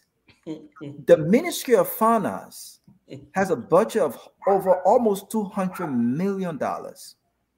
I want to understand, how does that actually make sense from an economic perspective, from a job growth perspective? Because you have other sectors over here that I believe could bring more return on revenue based on the investment made than the Ministry of Finance. So, Robert, can I say something to you on that real quick? Go ahead. A part of it has to do with the Ministry of Finance servicing the debt. Yeah. So if they're servicing the debt, well, you know what? Here's the thing, and you guys are the experts, so I won't. But it's not very clear in that budget. So the trick here is, you could say there's a possibility of them servicing the debt, but it's not explicit in the budget. I want to see a budget that says, well, we're going to put $40 million or $50 million towards debt payment. That's a line item that should be very clear in the budget from all indication, right? You can't just buck up a budget and says, well, that's $172 million. It's open to interpretation. And so if they are able to get all that money, they could use this money as discretion, right? And so this whole budget, it really confused me, to be honest with you. We talk about RT. How much are we investing in information? How much are we investing? We just witnessed the whole scare about the country being down for almost 48 hours. What is in the budget to actually address this situation? But look, I'm not a finance guy. I like to stay in my zone. But I know I can count money. The 40-something million that they save here, that they're talking about saving here, if you add all of the increases in different areas, they save over 30-something million in legislative budget. If that's the case, I still don't know how that is very clear yet. I still need to see the line item by item. But if they're saving almost 30-something million from $67 million, where are you allocating that money? Where's it going? Why are you only adding $6 million or so on education? The health sector is getting less than $2 million. I mean, it doesn't make sense. So from my perspective, I think this is a trick. This is all bluff. This is bluff from in terms of, well, we have a better budget than the CDC budget. But what they always say, the devil is what they say. What's the term? What's the adage? The devil is in the details. In the detail, right? We've got to look at the details, and we want to see the details, because this budget, right? I mean, it just doesn't make sense. But I will stop here and let the guys who have more knowledge on this matter let them speak on this. Yeah, Robert, just a point, right? When I made a post today, I made so many posts. It was about the plans, the details. Once you have the plans, right, I don't think you're going to be questioning these things, all the different lines, the allotments, and they should be able to reveal that plan that's drive the budget, and I think it will do them greater service, to avoid going back and forth and explaining here and there. But if you come in, once you come in with our plan, like Lofa said, right? When you come in with our plan, that's what happens. Then now the budget going to drive your plan instead of the plan driving the budget. So, and that's not how you want to do it. Yeah, but how do you do a budget without a plan? But I will say this, right? I've made a lot of inquiries. The way our budget is done, people think that we have experts, but yet and still we struggle with having this whole budgetary explanation and issues and so in our country. The reason why it is done that way is because people think that it had been done before, so it cannot be changed. So for some of us that have been in the area with the expertise, we think it should be done differently. We think they should have programs tied. In most cases, when you have budget like our country, programs tied to the budget, and those programs, actually, salary is going to be tied to the programs instead of programs that don't impact the people. Most of the programs that don't impact the people, the lives of the people, get rid of those programs. You don't really need them. You don't need them. You don't need those programs. So for me, looking at Liberia's problem right now, I think I will support a budget that will support programs that will uplift the people, that will bring transformation to the lives of the people, like education, the hospital, internet, building capacity. Those things are things that are going to directly impact the people. Those are the things that I will support in a budget. Other than that, paying salaries for people that sit at ministries that don't do anything much, I'm not going to support a budget like that, because people are going to have this outcry as the previous government. We're still going to have people complaining because the lives of people are not changing. The economy is not, once you put people to work, like when you cut back, I keep saying, when you have this restructuring, you cut back on the load on the government, you can redirect those funds to the private sector in agriculture, in ecotourism, in other areas. Those are the ways to think or renew thought process. We have to have a leadership with the mindset of thinking how to transform Liberia from the impasse that stopped the country from our promise from progressing, and move the country in a progressive way that everybody's going to benefit. Can I ask Larry a question, please? Okay, sorry, Peabody, go ahead. Go ahead. Yeah, one of the things I was going to ask is, I know security is important for the country, but why are you increasing NSA bill? Why are you giving NSA that kind of money? When you got key institutions, you got your healthcare sector, the education sector. Why are you increasing the budget? I mean, I know they got co-op operation, all of that, but man, what's going on? I just wanted to, for me, and Larry, maybe you can come in here with this.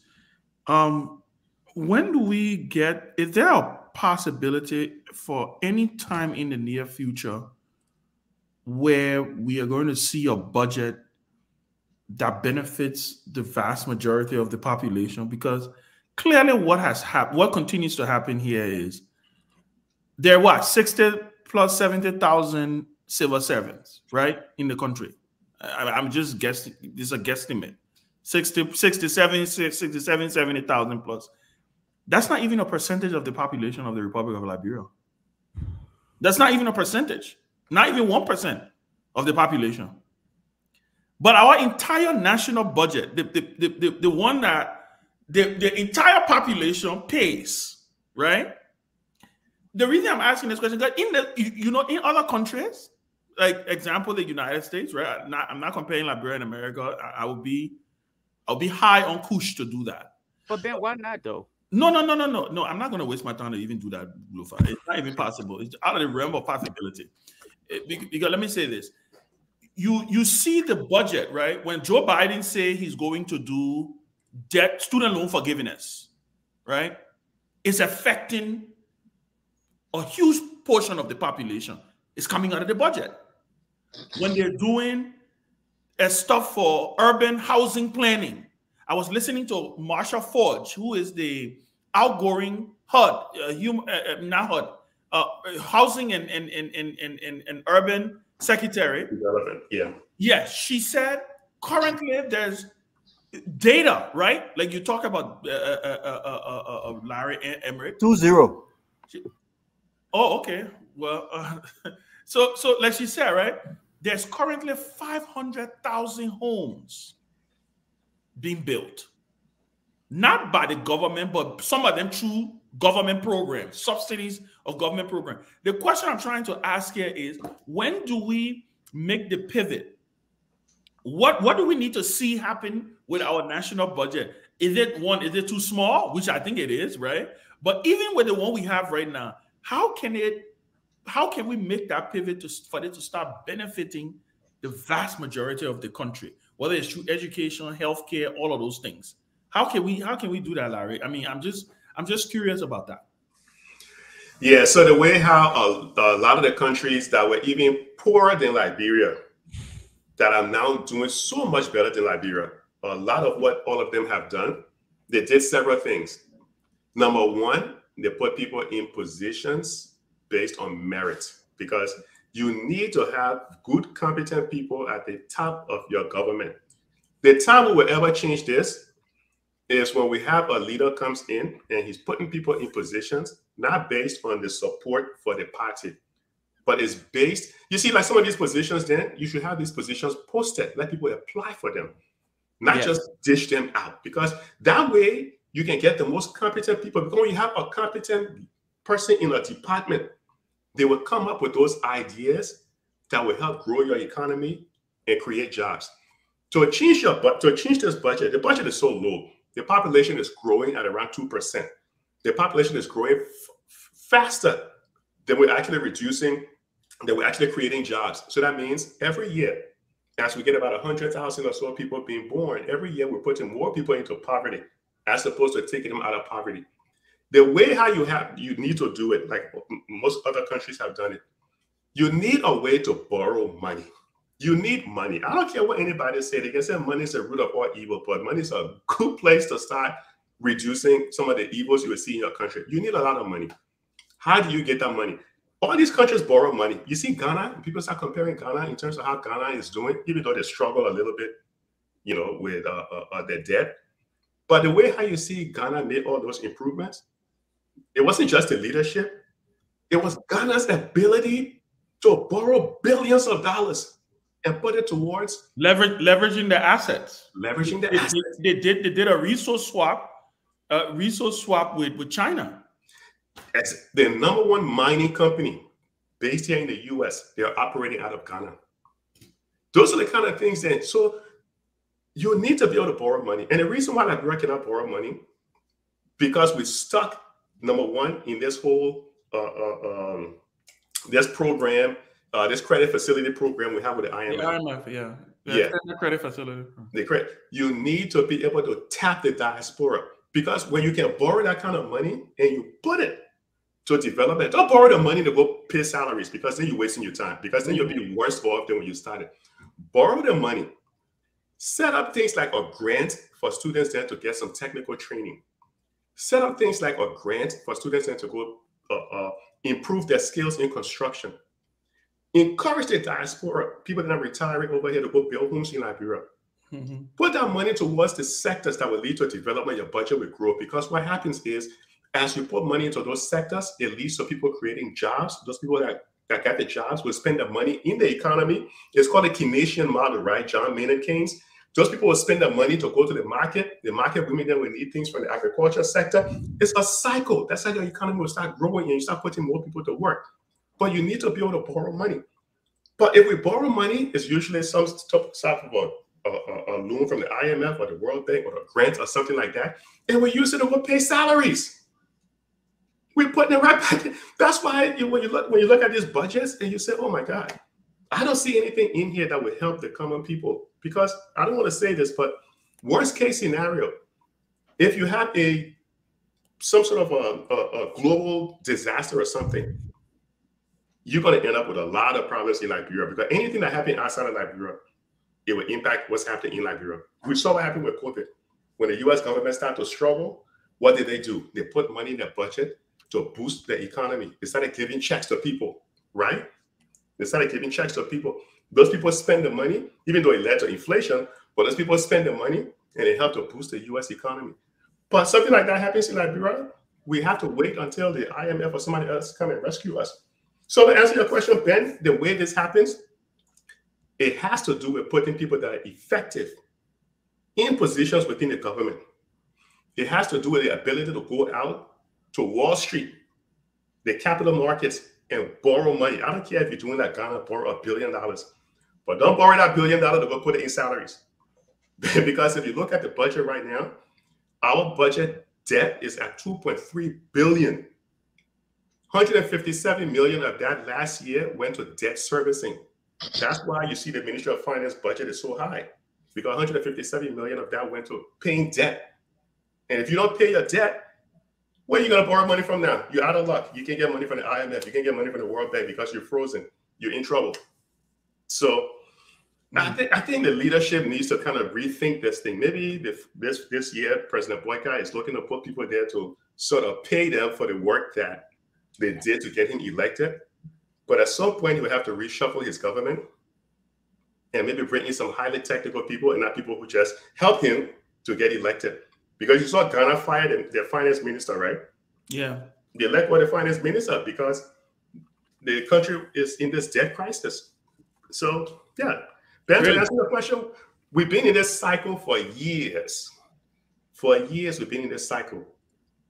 But I think, let's see, maybe the current Minister of Finance will rethink this strategy and maybe find some avenue to be able to borrow money and put that money towards those sectors that will lead to economic development. Otherwise, we'll just be here for another, 10 years looking at other countries coming past us. But Professor Kennedy, I wanted to say this. So I know you talk about the finance minister trying to borrow money. It all makes sense. But as we keep on saying, people in positions don't belong there, because he can borrow as much money as he wants. When those people in positions don't have the real knowledge to be able to help the country in how to direct those funds and what to do with the money to help the sectors that they're working, is in vain, because our people keep on hiring people because of friendship, because of party loyalty, because they help them to get in power. And it's killing our country on a regular basis. When we say it here, people don't like to hear it, but it's the truth. People buying positions, paying money, carrying a culture troop to go get confirmed because they know they're not even qualified for the position. But other people, because it's their friends, they will come on the same very platform and say, "Oh yeah, the person, yeah, they deserve to get out. They did this." But in reality, we all know it's not the case. And that's the vicious cycle that is killing our country by the day. And our people will continue to suffer because the other countries have tapped into it. They are getting the brightest and the smartest to get in position to help the economy and help the country, for everybody to, like, people are not supposed to be ready, they got an island or thing or country in this world that the president, everybody in that country live very good life because the resources of the country, Liberia should be falling under that a little bit. But we got most of the poorest people in the world. I can't even afford to have 50 cents to eat a day come from Liberia. Just because the way the people see things and the way they do things. You my brother, so I will put you there. You my cousin, and the driver help me in my life, so I will put him there. And it's just wrong for our country. They are destroying our country. Well, and you're who the finance people. Somebody from the government, the people are saying, they're telling me that we should wait and see the budget. How do you call it? The budget performance. Emery, you're helping. They said we should budget performance report. Yeah, so we shouldn't jump. The president said we shouldn't jump the gun. Wait and see the budget performance report from when this budget is passed and they start to implement and mobilize revenues. I mean, that person right? Tomalin, you're not going to see the performance of the budget until sometime way next year, maybe like around May or June of next year. You know why? Because because it's not in May or June. It's going to be the end of that budget year. The end of the budget year. It's not going to be May. The end of the budget year. Let me tell you why I say May, June. Because in order to see the budget yielding or giving the results that you expect in terms of capacity growth, in terms of human capacity developing, in terms of the healthcare sector being impacted. And the reason I said May or June is because you need to look at the economic indicators, right? Your GDP per capita, the infant mortality rate, maternal mortality rate, the number of students you graduated, all those, economic indicators, they come way after the fact. Like even now, we haven't seen the 2023 economic indicators for a lot of areas yet because they come way after the fact. So economic indicators are laggard, they're late, they come way after the fact. So you're not going to see what they're talking about is to just see whether they met certain expectations or hit certain goals. But to measure how the people benefited, whether food insecurity, you reduce food insecurity, whether the number of children going to school increase, whether the graduation rate, or the WIAC exam, all those things come way after the fact. So you're not going to see that right away at the end of the year. They're talking two different things, right? Budget performance and human development performance or growth. I'm not really concerned more about the budget performance. I'm more concerned about how well the people benefited. I'm not going to see that data until sometime next year. So I want to make that kind of clear. I don't know if I explained it good. I think Tomalin, I don't know. I don't like to take anyone off. Anything off anyone, but the person who is asking, I think the person does not understand budget performance. I believe if the person actually understands budget performance, will not be asking and saying wait for 2 or 3 months to see how the budget going to perform. Professor Kennedy rightfully said the human, the index, human development index, and when you look at it to see how people are doing, is one way you can also measure and see how your budget is doing. You can do that 6 months, 7 months from now to see how the lives of people have improved and those things. And it's easy to do, but the budget performance is something completely different. To know whether the following years of budget, whether you have to maybe shut down certain programs or redirect funding to different programs that are not effective, or to see how you can improve those certain programs that you see some progress. All of those different things, budget performance will tell you that. So to that point, I think the person will have to be clear as to what he or she meant. Okay. But let me ask a question. Everybody answer the question. Every government, past and present, they have direct foreign investment, budget support. I'm sure the U.S. government, other foreign government will give budget support. So how do they affect the budget if the direct support comes in? Oh yeah, it impacts the budget significantly. Basically, the European, we have our major contributing partner to the budget is the EU. The EU contributes significantly to our national budget. Even the WIAC administration, there was a lot of support coming from the European Union. On the most serious note, that the support impact is huge. So, and that also significantly impact the national budget on the most serious note. And then what we need to look into also, beyond, and that's coming from the EU, which of course, then you have to seek support coming also sometime. The World Bank can say, oh, we're going to do some support coming into the national budget. So yeah, it does impact the budget significantly, and it helped in doing some heavy lifting.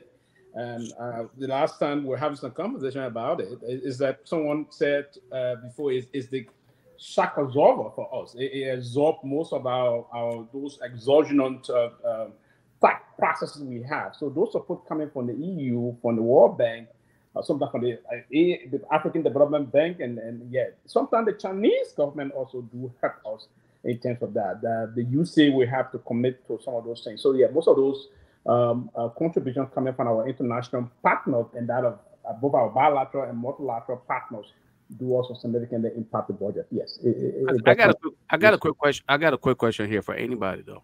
So I've been going all around just trying to just surf, and I cannot find where the Lone Star game is being covered, or at least we're carrying it from our own source. It's on the internet. It's on the internet. It's on the internet. I'm watching it right now. Are we carrying it? I'm saying, are we carrying it? Liberia. Who's carrying it? What do you mean?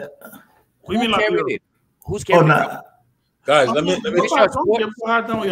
just want to know who's carrying it. You got the carry game from Djibouti.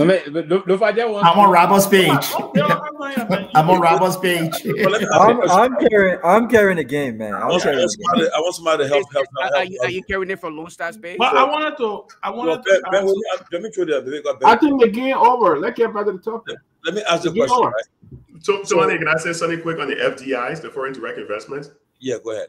That is so important. If you put somebody in a position like the Ministry of Foreign Affairs, the Ministry of Commerce, countries out there are competing for foreign direct investment. For example, if you're able to convince a clothing manufacturer somewhere in the US or in China to go and build like a low-key manufacturing, that's foreign direct investments, right? Because it leads to that company not paying taxes, which will help the budget because it will boost the revenue base. The way how some countries like Lesotho, right, this landlocked country that is sitting inside another country, Lesotho is getting a lot of foreign direct investments because a lot of women have been trained. A lot of clothes now are being manufactured in Lesotho. You know why? Because they have convinced manufacturers in Asia.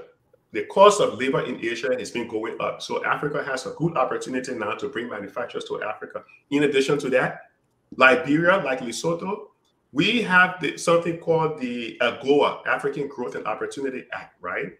So we don't pay taxes or tariffs on certain things.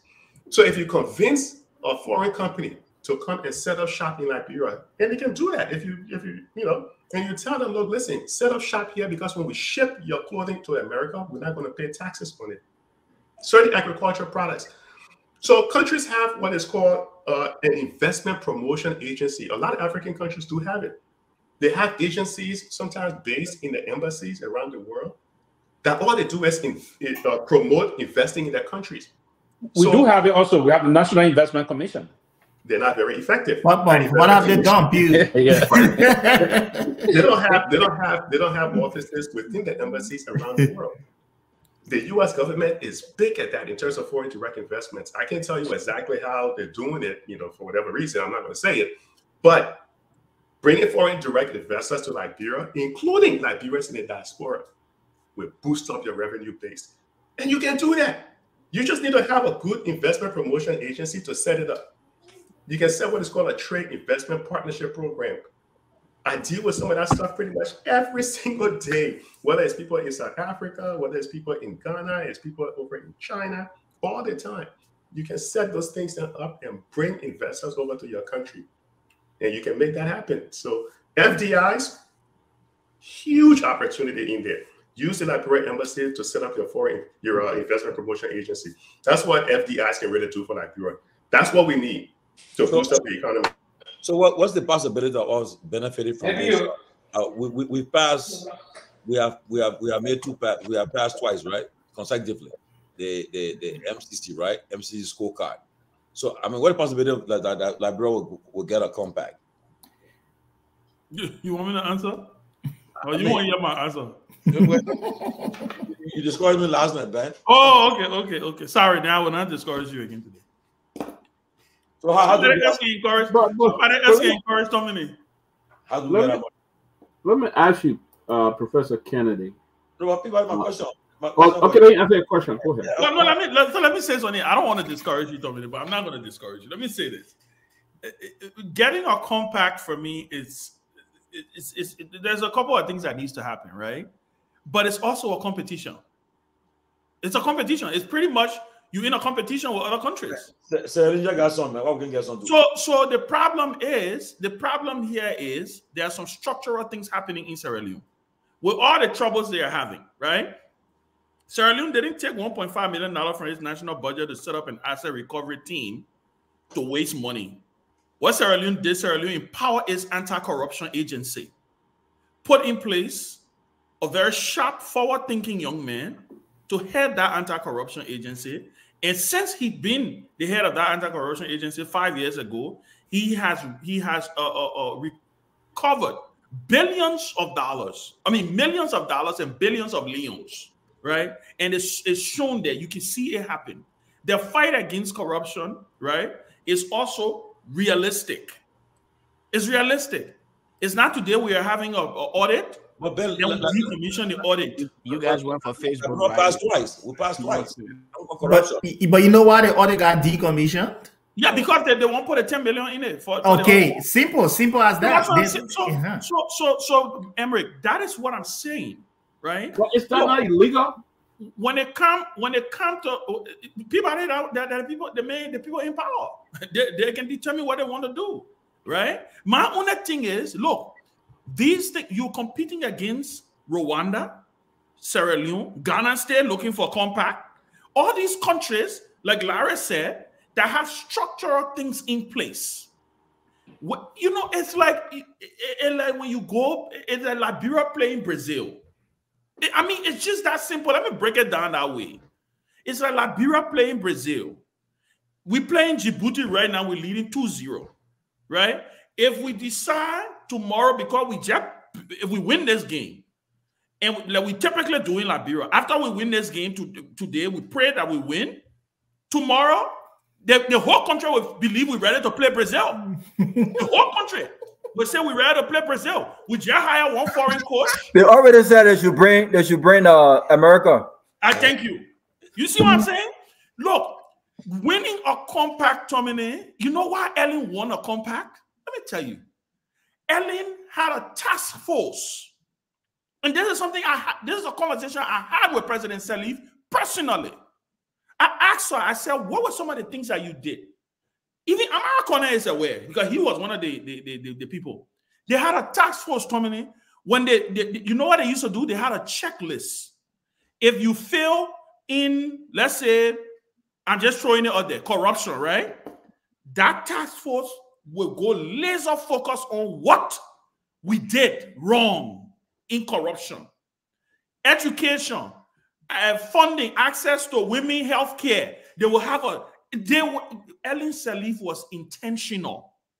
She was deliberate, coupled with the fact that she was a celebrity. She was their darling girl, but they put in the work. Let's fast forward to the CDC administration. All the things we can talk about the CDC and people can want hit on the CDC administration. The reason they passed was because they were intentional also on some of those issues. Now, it's going to be left for the president to be intentional. But I can tell you, Tomalin, that compact and that money that get Liberia name on it, that compact is out there for the grasp of countries that mean business. The president, since the president came to power, the president has break so many of his promises that he has made. So many. What happened to the 10,000 young people that were training in ICT from his State of the Nation address? What happened to it? Nobody talking about it anymore. This is the country we have. Nobody. You remember he made a statement in his State of the Nation? He would train 10,000 young people in ICT. Where is it? Nobody has said a word about it. He also announced, I brought up the issue of Kush. He announced a ministerial committee, right? Have they had one meeting? That committee now have one meeting? Have they had one meeting? Have there been one report released to the public on the issue of the what is being done for Kush? The only thing we see, Ebi Kroma is arresting. They say he arrested his old mechanic with drugs. He burned the drugs. And my brother Hassan Fadiga today was towing Freeport. He said he did impromptu visit. Listen, these things are not things that are going to move the needle. Everybody, guys, all the people doing the government is grandstanding. Everybody, you know what it reminds me of? Like old time again. Everybody manning their wing. Now what they're doing? Oh, today, Sarah Besso Yanti, the Minister of Foreign Affairs, she had press conference. She got her own media team. They post her today, turning in her passport. And then they okay, they all won't finish. Then we go to LDA. Fagon to LBS. He told all the sectoral, he was towing all the OO billionaire. Bam! Tell her old time again, no cohesion. You don't win compact that way, Tommy. You win compact when you have a government working in unison. When you have a president who is in control. Clearly, Mr. President doesn't seem to be in control of his government. He clearly doesn't seem to be in control of his government. Look at his national budget. So I'm just saying, my hope is that they will get it right. There's still a new government, but let me tell you, the Unity Party has aborted its honeymoon. The Unity Party has aborted its honeymoon. Look at what has happened in the country. You want to talk about George Weah? By this time, George Weah were already fixing door community rule. By this time, in his presidency, George Weah had intervened on the UL. He announced the free education. I'm just saying. So what are we doing? Well, Ben, that's the truth. That is the fact. Yeah, that's the truth. But this time, the foundation for the 14th military hospital was done. You could see. Then when the people say, although there were mediocrity in all those things, but they were doing it. But again, Grace, like we said, that is the measurement the Liberian people has given themselves, right? They've given these two political parties have dominated our political space for the last 20-something years, right? CDC that was supposed to be the most incompetent. By this time in Weah administration, we had tangibles we could point to. Yeah, they have performed well. They have. By this time, they have community. And by that time, these guys are already getting paid for at least a month. But that's what I'm saying. Civil servants have gotten paid. This government took $41 million from the national legislature. We don't know what they spend that money on. We don't know what they spend that money on. Civil servants have still not gotten paid. They still have not gotten paid. So what is going? Where are their competence? No, I thought it was intended for paying. Paying salaries, man. The $41 million. The 41, it was not for salary? I thought it was for salaries. And I don't know. Oh. What's it? Who put it? Oh, that the thing. I don't even know. Look how the people even dressed, not even ready. Oh, God have mercy. So, but it will be a disaster if this government, if they have an MC a failed scorecard. The major signature project that President Joe Boyka can boast of in his first 2 months in office is the dedication of a police booth at 77th Junction. That's the only project I know President Boyka has done. One police booth, he went and cut a ribbon at one police booth. This was George Weah in 3 months. 3 months. The most incompetent president according to Unity Party.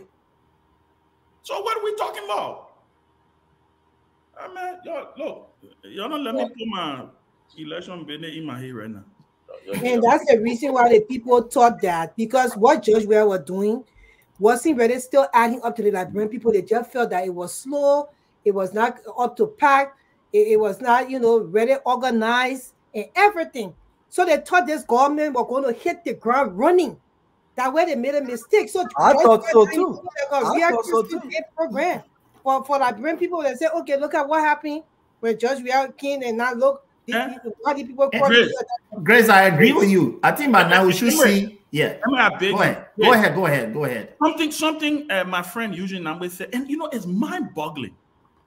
The 2 executive orders that Joe Boyka signed, he only changed 6 words in both of them.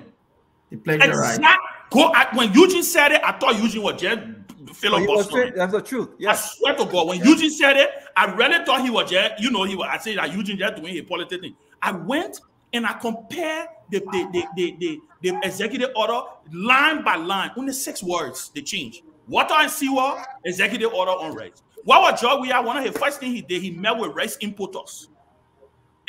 Our friend Amin Moda came on the show. What did he announce? 25-cent reduction in rice.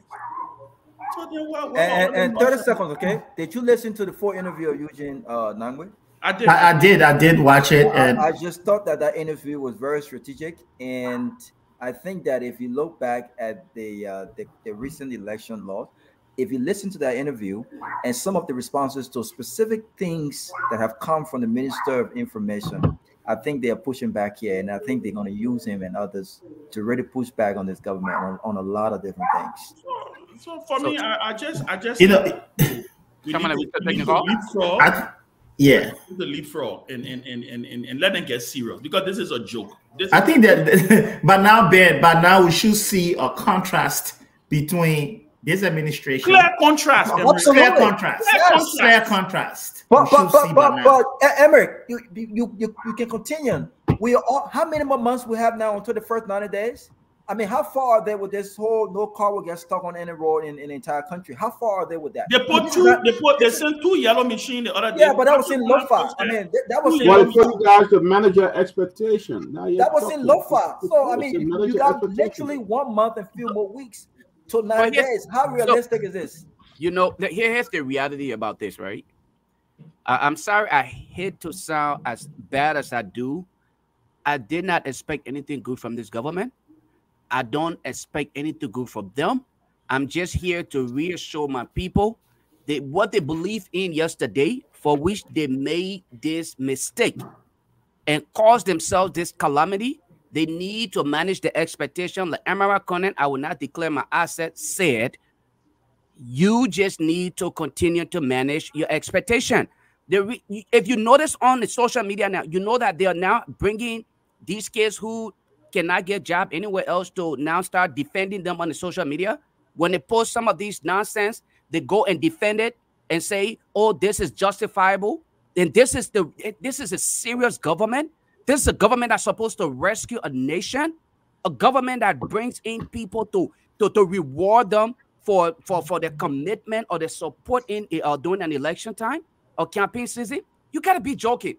To be honest with you, I'm not the religious one, but I would sit here today and say I'd rather sit here and listen to Dr. Peabody preach to me about hoping than to even think that this government will do anything better. We will only continue to go down the slope. And again, I pray that they prove me wrong. I pray that they prove me wrong. If I'm proven wrong, I would not be the guy. I would not be Sylvester Peabody to not acknowledge and accept that I was wrong. I would not be the politician. I will acknowledge and accept and say I was wrong. But this government cannot do any better than she started doing already, because you know what? They had no agenda. They had no plans. They came here hoping that they will succeed. Matter of fact, while we're on here, I went back to my archive. I put up a video from Spoon Talk when at the time Ben and Tomalin and other guys were on there, when people were giving their oath. We don't want government job because we got this. I literally just put up. Go back. I'm not going to post it here. Go March 1st, 2021. It's there. Go listen to that video. March 1st, 2021. Go listen to that video from Spoon Talk and listen to them. Well, let me ask a question here. The Minister of Information, Minister of Education, he was stuck in a mud in Zwaju Fishtown Road last night. So President Baga said nobody will get stuck, right? She was stuck in the mud on the Zwaju Fishtown Road last night. You're laughing, but this is going to be a serious issue. Let me ask the question. Some of you guys, anybody can answer. Why should our folk leave from here who claimed they were making a 6-figure salary and going to take $2,000 job in Liberia? Do you think it will be helpful for the country? They want to serve their country. The fact that they were not making it. The fact that they were not making it. I cannot. No. Ben just stuck it. Let's talk one at a time. I only had the right answer. Let me ask you this. let me ask you this in return, right? Honestly, I want to serve my country at an appropriate time. But if anyone will offer me a job right now for $4,000, I'm not accepting it because the stage I am in my career right now, I don't think I'm in the stage to make any sacrifice for my country. So the question is, why are those guys doing it though? Why you doing it? I thought people because they want to steal. No, but this is the point, right? I always say this, right? It may sound childish, but I say if you want to prove that you actually make that amount of money, show us your pay stub. I mean, if I say I make this, it's so easy for me to show my pay stub. No, we're not doing that. No, we're not going that route. No, but that's how you want to be. That's the route we should go. That's the route we should go. We should verify salary. That would be even if you want to show your pay, so you bring your but you can verify salary. Yeah, you can verify salary. There is Give us the authorization to verify salary. Life that we live, somebody will be making a sales figure in the country and say they're going to say, "Bring your salary." What you? Listen, let me say this. I can only hold them by what they say, right? If someone says that they want to make the ultimate sacrifice to go home and serve their country, I can only take them by their word. Ben, not the country. But you have a mortgage in America. You have a wife and kids in America. Yeah, but what I'm saying is you're gonna go back home and take a 80% pay cut. And you want to convince me that you're going to pay your mortgage here and take care of your responsibility in Liberia? The expectations to steal more money from the government so they can be on. We don't know what's there. They don't have other sources of income. I don't want to believe that they will leave. I don't want to believe they will leave without a plan, right? We don't know what their plans are. We don't know what plans they have put in place. I'm not going to knock them. Look, at the end of the day, they want to serve, let them go and serve their country. The only issue that I had with it, right, was some of the very same people casting aspirations on people who, because they didn't support their side, were saying that, oh, those people were not patriotic, right? Like if you support Cummings, then Cummings paying you to support him. If you support Weah, then you're unpatriotic, right? I don't subscribe to that. If you support President Joe Buckeye because you believe in his vision, you believe he's the best person to be able to transform the country. So I would never insult you or push you or think negative about you. If you want to go and serve, go ahead and serve and make that sacrifice that you claim you want to make to be able to serve your country. For me, it's neither here nor there. Yeah, but Ben, I'm more focused, laser focused on what is happening from the top, because we know how important and how powerful the top is in Liberia. Look, these very people who are there, these very people who are there, if they go ahead and they do what they don't need, if they go ahead and get involved in things that they don't need to go ahead and get involved in, it will take the top to go ahead and fire them. But this is the thing, man. Tomorrow, where is there? No, I said one of the things I see. You know, one of the reasons why we feel some people want to keep back. You know, one of the reasons. You know, one of the reasons why we feel. Wait, Emric, please go on. No, continue, Emric, continue. Emric, I want to hear what Tomalin said. Emric, continue. Emric, Tomalin already said that.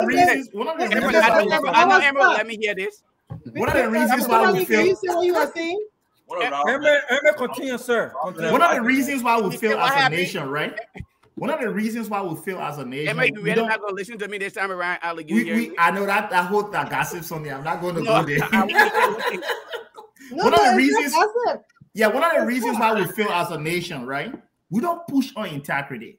To me, I would never ever have a problem with my job, sending a letter of verification on my salary. If I'm going to Liberia to sell myself and say, you know, this job, I need to get this amount of money because I need to take care of my family. And what I make back there, you know, I can verify it. So I don't think there's anything wrong with pushing for transparency in what we do. If we want to be in the public sector. So people will come and say, you know, I was making 200,000. It's illogical to say you make 150,000, 100,000 and go back there and say because of sacrifice for country, right? I will forgo my People bills. people do take pay cuts for sacrifice. Yeah, I do agree. I do agree. No, that's I do agree. There was basically a time Madam Salif introduced this process back home in the country, right? But again, for the recent time, the current president of the republic engaged our former finance minister and the former IMF and World Bank executive, and she said clearly that this time around she couldn't have the time to go and serve as Minister of Finance. Dr. Anthony said, if you are basically making more than the 6 figure or double that, there's a time the negotiation will come out. She said this time around she didn't have the time to do that and she didn't move. That's why Boyman Kamara was the second option and he was appointed minister. But it's clear. Madam Salif came up with a program via the UNDP concept at the time to allow those competent Liberian individuals in the diaspora to move into the country. That the executive, the executive program, and UNDP pumped millions of dollars to compensate most of those people that were leaving their 6-figure job here. At the time, there was a clear-cut methodology new deployed, but now, I mean, it's quite unfortunate. If you have to go through the sector, the process about pay ban in Liberia, from the minister proper is around now 7,000. Take home is basically around 5,900. Deputy minister 3,000 and assistant minister 2,300, if you will. So, Peter, can I ask a quick question though? Yes. You said there was a program put in place at the time. Where, the government will give a certain amount, and then there was another program. UNDP, yes, the UNDP to supplement. To supplement that. To supplement, yeah. Definitely not a sacrifice because to some extent. It was not coming directly out of the government's budget, right? It was still being so. That is correct. About yes. So you see people like, for instance, my former boss, John Molu, right? The EU took responsibility of his salary at the time. John Molu, and what the government did, the government took out of other petty issues and the rest of that. And it was all about the process. And Madam Salif was very strategic into doing that because she needed to attract competent people. But then our country was devastated, right? All of the structure of our government bureaucracy were all broken. So you needed to people with huge expertise to come, and they needed to be very independent. So you need to pay some for 10,000, 12,000, 8,000, 9,000. So if you are to leave a 6-figure job here, you get the same 6-figure salary, right? And in some of the process, the negotiator of most of the international jobs, they reserve your post. After 1-2 years, you return to your job here. So that was the kind of process, Julia. So yeah, unlike what most of our comrades saying, and saying, right. For instance, the deputy DEA boss saying you are getting 6-figure here and going to take 1,000. Can't lead him, man. I'm begging leader. No, you call him. No, I didn't call name. I said we have to let our people know this. You know, Grace. This is where me and Ben can butt heads, right? Ben would rather be professional. Ben would rather be professional and know. And they were never professional to us. They were never professional. But listen, but Peewee, here's the thing, right? Peewee doesn't make him unprofessional. It's a professional. No. What I'm saying, I'm not saying Peewee is being unprofessional. What I'm saying here is, Ben, he wants to hear these things, but then he want to come as pathetic with them and siding with them professionally. You know what I'm saying? Ben wants to hear you say this thing here. Let me say this, Lofa. Let me say this. I think maybe just a few people. I have been a huge target. Right. Some of these very people, right? Ben living off of government. President, we are paying my rent. He paying if I'm president, we are paying my diary for my wife. I mean, I just name it, right? And I'm supporting we are because that. So look, for me, it's neither here nor there. I'm not worried about that. You know why I say that is because I know why I do what I do.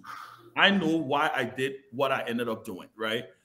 But I give them the benefit of the doubt because, like I said, I think the most noble thing any citizen can aspire to do is serve his country, serve his or her country. That's the most noble thing. Yeah, the guy. Yeah, you see what he's saying now? Thank you. This is. Thank you. Yeah, but he's This is Joma Jala. This is Joe Mandela. He's one person, right? My thing is, like, okay, Peewee, you said the deputy DA boss, Hassan Fadiga, right?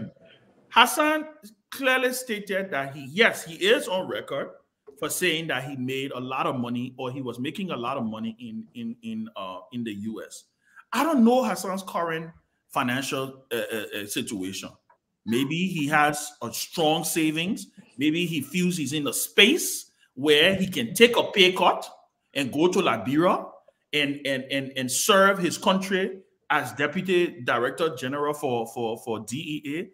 Good for him. I salute him. All I ask for him to do is to do the job. Go there, give it your 100, and present yourself in a way where your people will be able to benefit from your service. It's not because they insulted me or insulted us, like you say, Peewee, right? Listen, I don't have time to do that. Chairman, Ben, I'm sorry. My daughter is in Cyprus University. She's paying good money there. My son is at Georgia Tech University. I got my $3. They can also be in college. I'm not going to lie to you, so I go like, bro. So I agree with you, Tomalin. President we are asked me one man. He said, Tomalin, I said, President we are right now. I can't leave my daughters there in Liberia now because right now they are girls.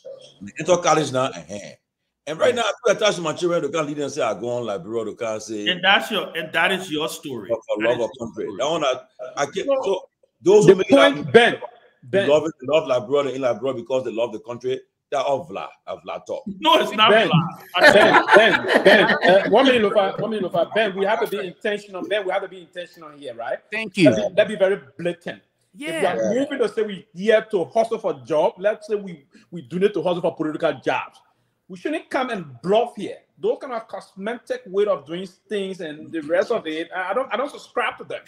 If the belief is, listen, and it's not issue that when I came, I can recall when I came, the very time I interacted with George Lobo in Arizona, when I came here to school in 2015, I was very clear, there was an era we having. I heard he back now, right? In the States. No, I don't know. I don't know. That's what the last time I communicated with him, then he was staying in Liberia. And I was very clear. I said to them, after my program, going back to Liberia, we'll go run campaign for George Weah. If the George Weah to be the president of Liberia, we'll hustle to get job in government. But clear. I said no. The intent is so. Sometimes you gotta be intentional about this process. Guys, can we please take call from people back home to get a reaction to this budget? Lofa is making maybe 10 figure now. Maybe you'll go against the job. I wish I'll make it 10 figure. Well, maybe you be done Lofa and then you need a 10 figure. Go test me now Lofa. Come on. You know, we can't now. No. Guy will look at doing that. You look at Galash. Now, my you can. You're not looking at full line now. You're going to full line. So it's confirmed now. President Boga said in the first 100 days, no car will get stuck. The Minister of Education, the population officer there confirmed that on LBA this morning that the minister did get stuck in a So it's confirmed? She reached, the population officer MOE said that she reached down around 1 a.m. this morning. So President Boga kind of got stuck in the highway. And that's our renew. Lofa can Europa, hey, come in, what's that? Take your call from the studio back. Let's stop from the studio back home first, Tomalin. Guys, mute yourselves, please. Mute yourselves. And so you can take calls, eh?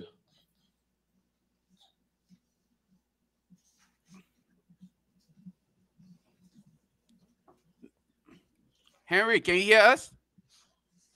Oh, so that was they say when you go on Spoon, you get jobs. So that everybody go. So you come back home and use the internet to hustle for jobs. But what happened to my man Remy? I was saying Remy been on Spoon for a long time now.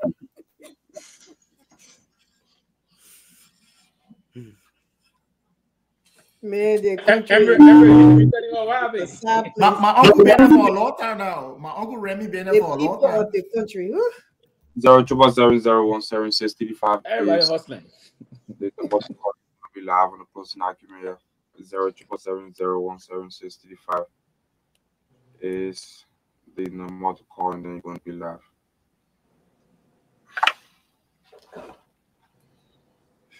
Let's call. Hello. How are you? And even why you join us? I'm joining you for this. I thank all the panelists on the show, for the show throughout all the time.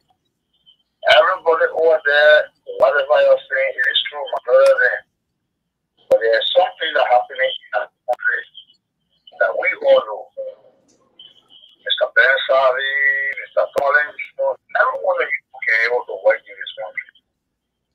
You know this country, you know how this country is rich.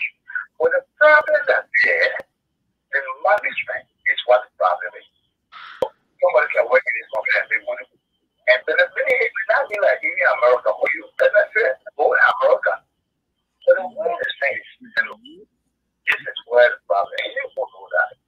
Every one of you put their own here. You don't go there, you don't know how to do it. But the problem that there's it comes from the management aspect. Hey man, look at just do their own thing when it comes across. Economics that we're talking about, you don't know. Although some of you are not economics, but you must know that this country, the way you understand money, in America there, if you are, you can't improve. So as I always put to that it is the country that is now resolved. It is the management aspect for me I'm looking at. And also have graduated we when we start monitoring how this country goes, the way the country is going, this is problem. Thank you very much. Thank you so kindly. 077017635 is the number to call, and you're going to be live to make your point. 077017635. This call. Hello.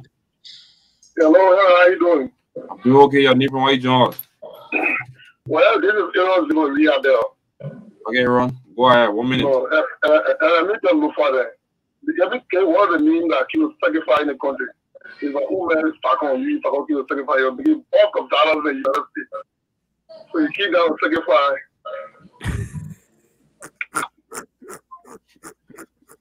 Yo, people call jokes here, right? So to not come to the show. So this caller, how are you? Hello? Hello? Oh, I will not keep you in the line. You have to lower your monitor.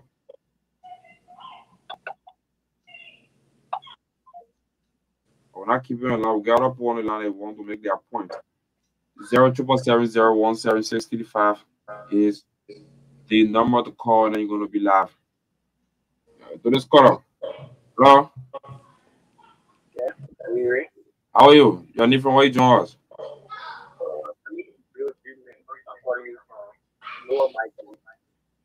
Okay, go ahead.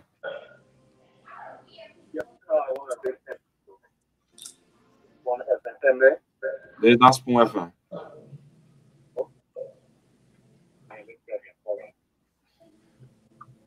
You see, like the other time I told you guys, this is not Spoon FM, this is Truth FM. And the closing argument is Ben relay on this program by our panelists there. For all of these guys you see here, they were on Spoon before, they were on the Spoon Talk. So now they are on the closing argument. Please. So this caller.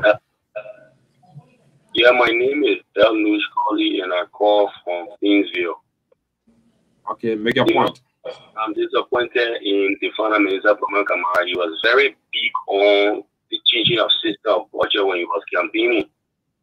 But surprisingly, he submitted a budget with 93% on recurrent expenditure and 7% on PSRP. PSRP is what will drive the economy and move the economy forward. Yeah, the private sector. From the distribution of steel or whatever, but when you see compensation alone is around 297 million. So Panelists Kamara, that budget should do all they can to reject that budget and restructure it that reflect the happiness of the Liberian people and the aspirations of the Liberian people. Thank you. Thank you so much. 077017635. We'll take just 3 more cards and then we'll go back to the panelists. So How would the Senate refuse that budget? American is yet to declare his ass. No, I'm not keeping it. I'm not getting you. You come in broken. say I'm Jack about for District 15. Okay, Jack from District number 15. Yes. Make your point. Anyway, thanks a lot. You know, we just have to accept this for the next 6 years. But if you are coming with people, that's not 25. That's not. Personally, I was not doing 100%. The little that he was doing, let me tell you this, any little you do for me, I still want to push you. I can't push you little as you give to me. A lot of men out there will never appreciate you. Personally, we are 3 times the woman that work for the better for my people. We always do that. Now what your country can do for you, or what you can do for your country. So you have to make the sacrifice. And then when all say, forgetting the Lola, they were homo Nazi, or the parent of party, or homo Nazi. And when you homo Nazi, here's what we get. So like just day and move for I can tell my brother, trailer go with you every morning. You move on your feet, okay, he can go back for you. But if you say you training or government to come and get you here, my brother, sorry, you die on the street.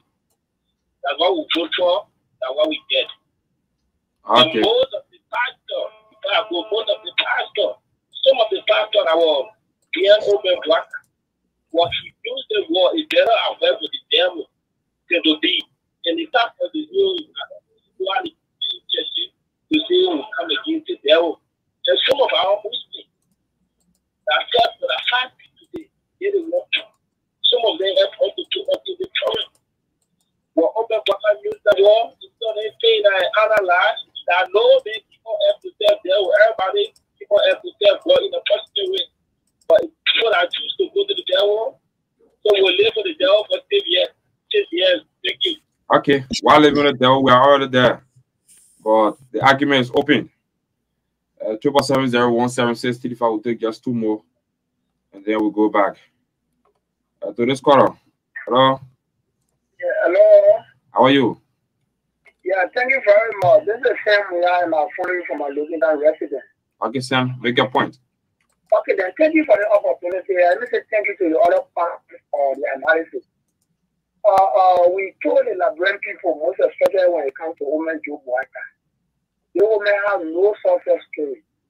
We told them there are other competent Liberians besides President George Weah. The best thing you can do for this country, you have people that come in the other people. If you don't let George Weah, why can't bring no people on board in order to have the country going forward? You see what is happening? You see what is happening? The whole country is in disarray. There's been no signs of full government any longer. See the practice of this community. That law is finished. You bought a budget. Why are you giving 1.5 million to people who already have on mind that the former president or the former government was wrong? Before one way. Always starting a corner where who said money got missing, President we are the all President we are no official were corrupt. Then you brought some like Martin, who because he left the LCC, he had that greed. Is that the independent people? If you want to fight corruption, the issue of crime, economic crime, has no statute of limitation. Say you are still a woman, Joe Baka, you wanted the opportunity 2017 was not given to you. They have been given to you now. Why don't go back to 2005? All of the money that got missing at the time, look how went very rough. Isn't that grateful money? Can you give the agriculture, honor your own agenda, agriculture comes first. 5 million. Can we assessment? They give me back tractor. You are talking about local farmer empowerment. It's a total bluff. We sit in there, we told our people, they will not do well. They wouldn't be in the fighting on job. What kind of president in the world you expect? Thank you. Somebody carrying noise to you. You say no, it's a mistake. Thank you so much. I'll hold you there and then pick up. Thank you. Thank you so much. Thank you. Thank you. 0770176. I will take the very last call to go back to the team there. I got 2 callers on the line over here, guys. Were you out? Yeah, hello.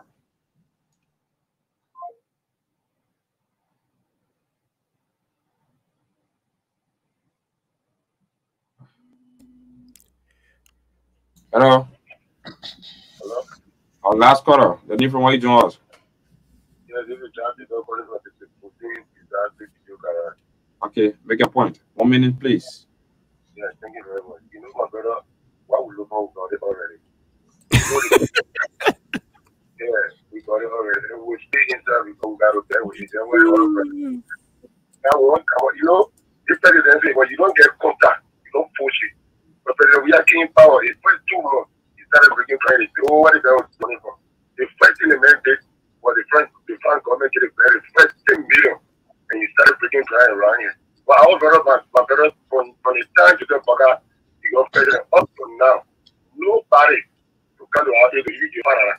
So, but we get one time in the country to say, as soon as the country, the president, we feel like we'll start moving with the French Johnson. We'll get French Johnson to the American people, maybe our economy will improve. Thank you very much. Okay, thank you so kindly. That's it. All right, we got a couple callers on the line here. We'll take 2 callers on the line here. Breakable Power, go ahead.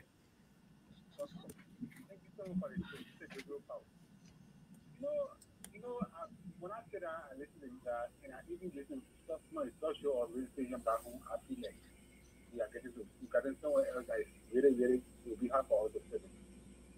You know, listen, when you're not prepared to gain power, you're not prepared to be somebody, and your opportunity becomes, it's difficult to handle. But that's what I'm saying.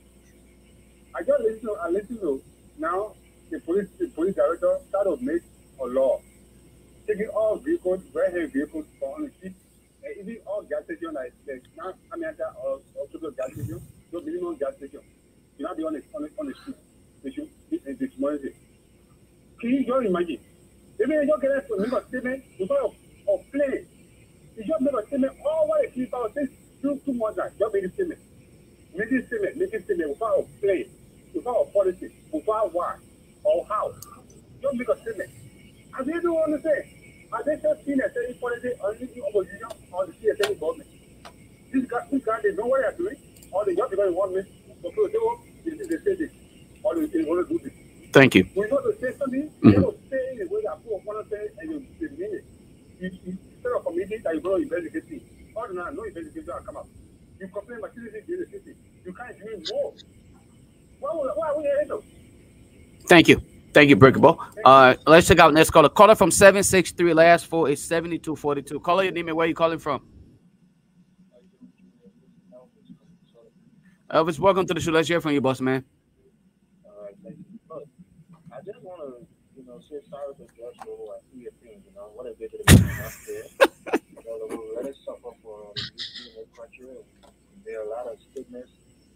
Even shared some hurting things that some of his friends in the southeast, that power in that country. He said some hurtful things all in the name of unity party, and for them to just do what they do to the man is a sorrowful thing. Maybe just about holding that grudge as missing when you were caught on the mic telling about what you said, so maybe about should have given you again forgive easily, so maybe still holding that against him.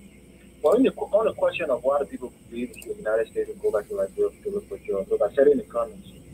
People want the prestige. They want to become minister. They want to be giving all the attention. Most of us that work on the side, nobody coming to get directorship or even managerial position in your company. Nobody will be looking at you when you go to Walmart or go buy food. But anyway, you go for it. And then plenty of Jews come with it also, all the women that come up. So that's some of the benefits that people are looking for when it comes to jobs. All right. Thank you. Let's take. We got one more caller on the line. Caller your name and where you calling from. 347 last 4. Oh, that caller hung up. All right, guys, I'm gonna get up the phone line here. Yeah, let's go ahead. I think that's it. Yeah. Tomalin, we're ready. Okay, guys, we're all done, right? Yeah. So, guys, we're just gonna now discuss what's on your mind, and so we'll call it a day, right? What's on your mind? Yeah. Let me start so I can to do. What's on my mind? Yes, I think the caller alluded to it. I wanted to talk about it. I saw a police circular from our friend Moses Carter. Surprised Moses Carter is still the spokesperson of the police. Job. Yeah, I'm surprised. So I think Gregory kept him there. I was surprised that somebody didn't have their eye on that job. No, somebody else already. I think I'm hearing that somebody coming. Okay. Well, now, you see, now I can't caught up on the main job. There you go. Poor Moses. But yeah, I saw a circular saying that I think they will. Anybody who's driving cars on the right hand side, no longer should go on the streets. Nobody's selling gasoline on the side of the road. Should sell on the side of the road. Literally, all kekes should have insurance. These are all good things, I think the next thing will be, I think they should. One of the things I've been hearing that they're going to be doing is that they're going to ban motorcyclists from flying the main streets and going into the community, something which was the policy under the previous Unity Party government. So I will wait to see what happens with the implementation of that. What's on my mind also is the national budget. I think the national budget is a joke. I'm waiting to see what they do with it. I'm waiting to see how they and the reason I call it a joke is not because CDC budget was perfect. It's not that, but they campaigned that they were going to do things differently. They campaigned that they were going to do things, they were going to have a more effective and a more robust national budget. What's on my mind is that the president is the agriculture president, and he only got $5 million in his budget for agriculture. What's on my mind is that the president campaign, he said, they had a famous campaign song. Grace was, we gave you 6 years and you brought Kush, and we're going to rescue you from Kush.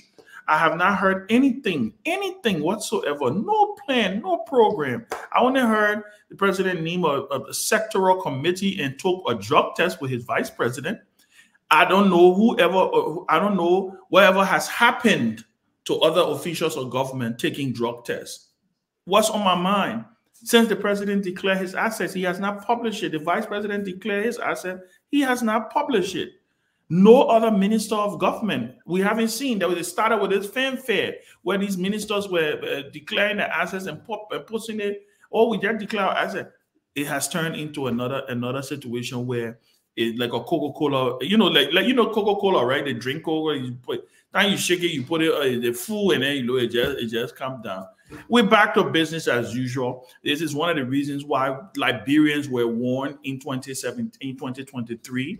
That if you don't want George Weah, Unity Party is not the way to go. We were warned. These people were warned. They told them. And so I don't know, I'm not going to have any sympathy.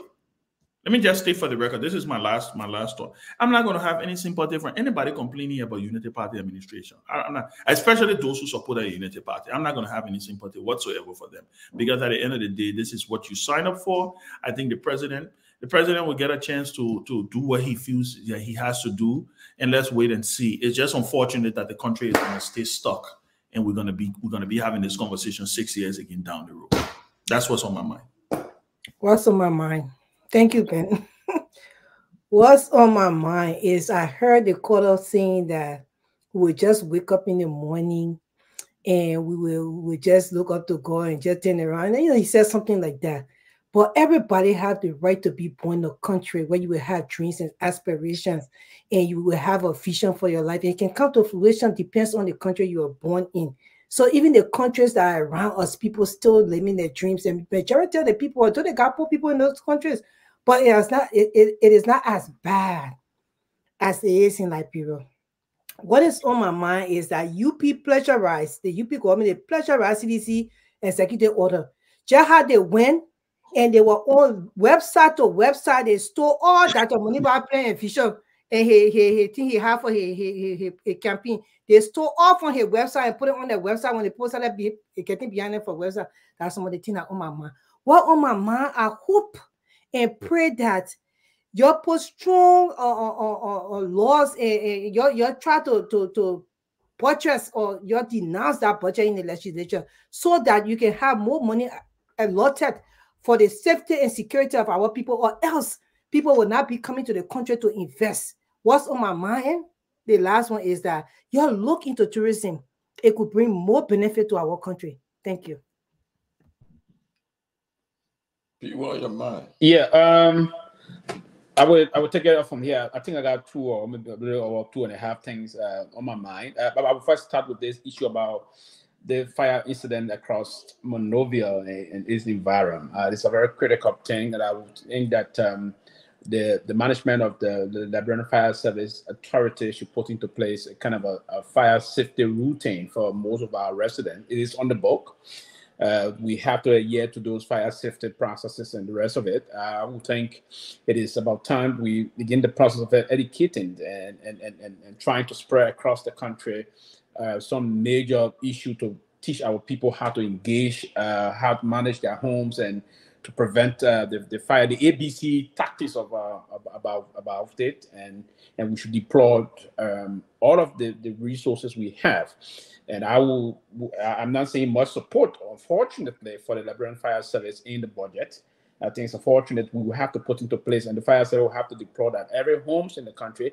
That's part of the law. The act that created the National Fire Service Agency is clear. It's clearly enshrined into that act that every home should have fire extinguisher.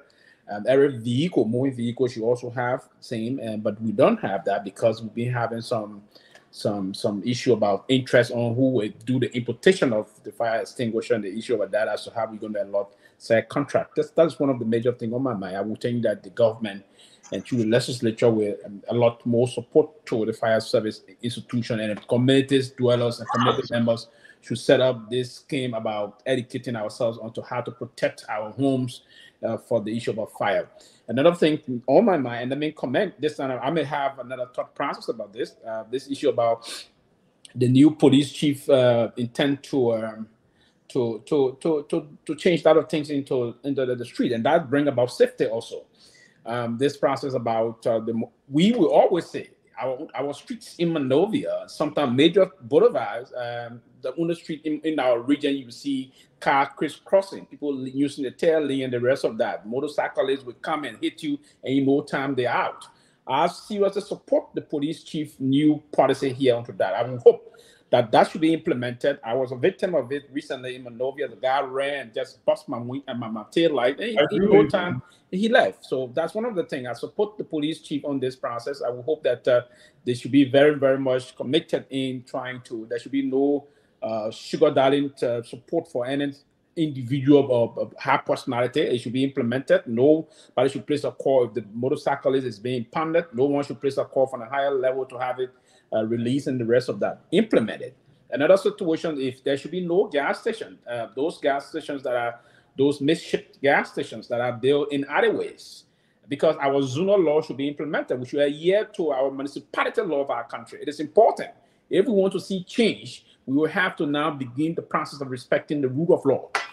We don't have system. We don't respect system. So, Mr. Police Director, Mr. IG, rather, I support this process, and I will hope that you implement it. This should not be issue about, it's another thing about living. That's not no poverty thing. You're not putting no one into poverty. If you violate the zonal law of our country, it should be implemented. We should enforce that process of the law. So, Ben, I do support that actually on the most serious note, and I hope because no, I support it. I'm supporting. Salif came before, and Judah Manasali came before. You know, the thing about Liberian leader, and Manasali said this. He said, if this thing as the same Liberian leader coming to do this, our leaders are good at coming to say, hey, we pronounce this partisan implementation process. In no time, it dropped along the line.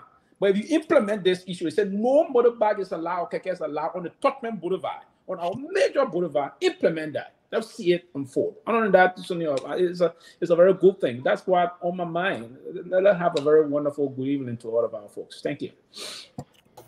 Eric. Yeah, what's on my mind? I'm going to be brief. President Boyka said Madam Erin Johnson Sirleaf brought a lot of PowerPoint ministers into the country during her tenure, right? But now we're seeing not only PowerPoint ministers go, but we see people who don't even know how to do PowerPoints, right? So we see the contrast there. You criticize Madam Sirleaf for bringing people that were not competent. And we know the list of people that were brought into the country during Madam Sirleaf's tenure. Competent people. people listed most of them on this show.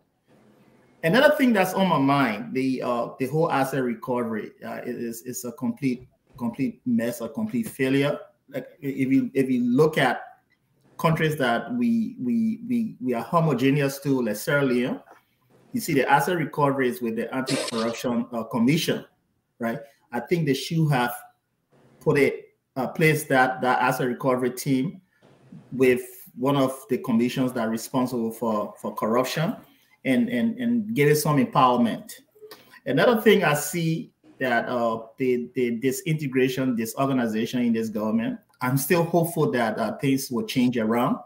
But knowing the person, what I saw as a litmus test in the CPP with President Boyka, I don't think it's going to get better because he's this person who just does not have it. I don't care how people go and say those good things about him. It's not about what you say, it's the action or the actions of the person that are going to prove the worth of that person, not about what you say about the person. I'm not saying that President Boyka is not a leader, but for today's Liberia and the future of Liberia, I don't think he's the right person to run that country because he's being dictated by other people, his surrounding, and other people have much influence over him. He does not have control over the leadership. So thanks to everyone, and you all have a blessed rest of the evening. Oh, quickly, people, they call in quickly, Lofa. They say that rescue no style. They say rescue. Say JMB rescue no style. Pew, I got a message for you in our private chat room. Please read it, Pew. Okay. Everybody finished with a well on the mind, right? Yeah. Really? Everybody finished? Yeah, we're done. Really? I thought Lofa was going to contribute, but I guess Emmerich don't want Lofa to charm me tonight. No, right? Come in, Lofa. You said everybody's done. Oh, no, you there. Nah, you yes, okay, Emmerich. But I don't even know if I'm in the chat room again. On a very serious note, you know, why it is true that we can share jokes here and there about the reality on ground. I don't think our people who are going through all of these pain and agony at this point, even though they made a decision, they made a conscious decision to put themselves in this calamity, I don't think they find it funny when they have to go to bed at night and have to deal with the heat. I don't think they find it funny when they have to go to bed at night and worry as to whether if they have to call fire service, there will be one to save the life of one Liberian. And here we are listening to a group of people who thought they needed to rescue themselves, either because of their failed careers in the United States, and they felt like they needed to go somewhere that would not give them that structure where they would be regulated and monitored so they would not have to steal, and they can easily get away with how much they steal and, you know, just live flamboyantly. Our people are suffering. This is not a joke. Look, if you are to take upon yourself, just simply do us due diligence. Just start to monitor how often you hear of fire incidents and how many people's lives are at risk. We will not make any joke of the current situation in Liberia. The people are dying. The issue of health care, okay? Security in Liberia, something that all of us frowned at the previous government about. We said President Weah refused to engage the people of Liberia. As a matter of fact, we reference President Weah as the Bobo president. For Christ in heaven's sake, when's the last time we heard from Honorable Boykai? There was an elderly woman who was beaten and killed in Chocolate City. Have you heard Honorable Boykai address that issue? Oh, I forgot. I'm sorry. She's not related to him. I don't think so. Maybe her life is just not as important as that of his relative, because I remember when President Boykai was elected, he sent his son to seek medical attention for drugs addiction, allegedly, to be politically correct, if that's help. Yeah, he sent his son. I'm not hearing the force or the fight on drugs and rehabilitation anymore. You know what we're hearing now? We're hearing how can we shield our assets declaration from the people? Those who told us to manage our expectation, the likes of Amara Kane and other people who came and pretended to be men of integrity, can no longer disclose to the public their assets. If it was declared, nobody knows. If it wasn't, well, it's up to you to go to the soothsayer to find out. We have a bunch of pretenders who are claiming to be in the interest of Liberian. There's a bill today, okay, that's supposed to be discussed in the War and Economic Crimes Court. Your lawbreakers are doing everything to stall the process. How does that represent the interests of the people? Honorable Boyka is still saying supinely, quietly. But for that reason, I would say this to you. If I would not get the vote of my brother Joma Jala to serve as a superintendent in Lofa County, so let it not be. People will vote for me. I'm pretty sure people will vote for me to serve as a superintendent in Lofa County, right? But until we can experience some level of, good governance from the Unity Party government, I don't care how many of your people who insulted some of us and called us names, but then are being rejected and sent back to the States, even if you don't give them jobs, we still believe that you should govern and govern accordingly. We are not equal professionally, what about age, anywhere. I don't care how big you are. We are not equally equal. Respect what we bring to the table. Thank you. Okay, on my mind. First of all, Ben, the Minister of Public Works says, I'm going to tell you that I tell all the he said he will be on closing argument soon. He said, I still hold my panelist status and can reactivate at any time. Oh, yes, that's when. So the man said he's still part of it. Okay, come on back, brother.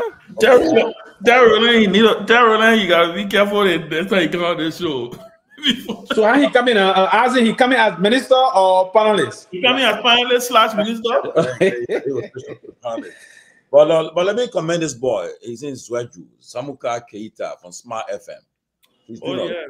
What he does is that every morning after our show, he plays on his show in Zweju. Wow! In Sino, in River G. I mean, he plays the repeat of this show on his show, and throughout the Southeast there, he's doing a great job. And Samuka, as I said, let's continue to do what you're doing. And I'm telling you, there are great things that will come to pass. Samuka, thank you.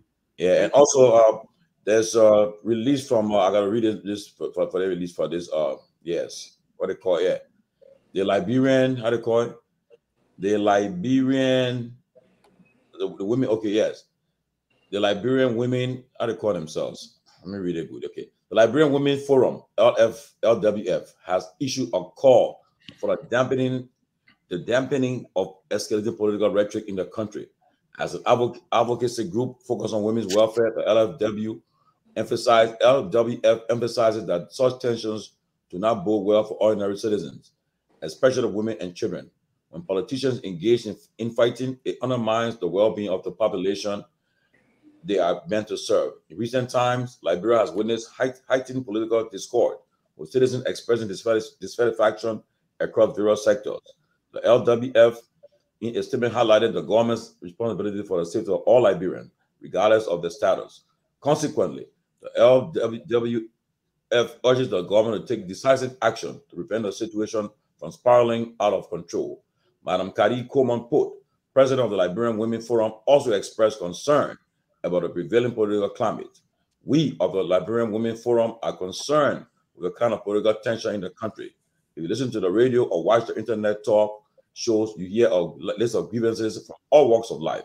While all of this is important for our democracy, Madam Pope strongly condemns speech that fosters division among Liberians and has the potential to incite violence. The LWF calls on the government, President Boyka, to listen to the people and create an inclusive environment, while acknowledging that the government is still in its early stages. That's the president of Liberian Women Forum, Madam Kari Pote, speaking. So very strong statement from the Liberian Women Initiative president, Madam Kari Coleman-Pote. But guys, look, and besides that, we the issue about the issue about the central bank. Let me clarify. The central bank that continuous stuff is not true. The fourth legislature passed they passed resolution to print more money, but because of the election, they wanted to influence the election. They never brought all the new printed banknotes in the country. So, but during the transition, there's a letter. I even got a letter that they sent to President Boyka.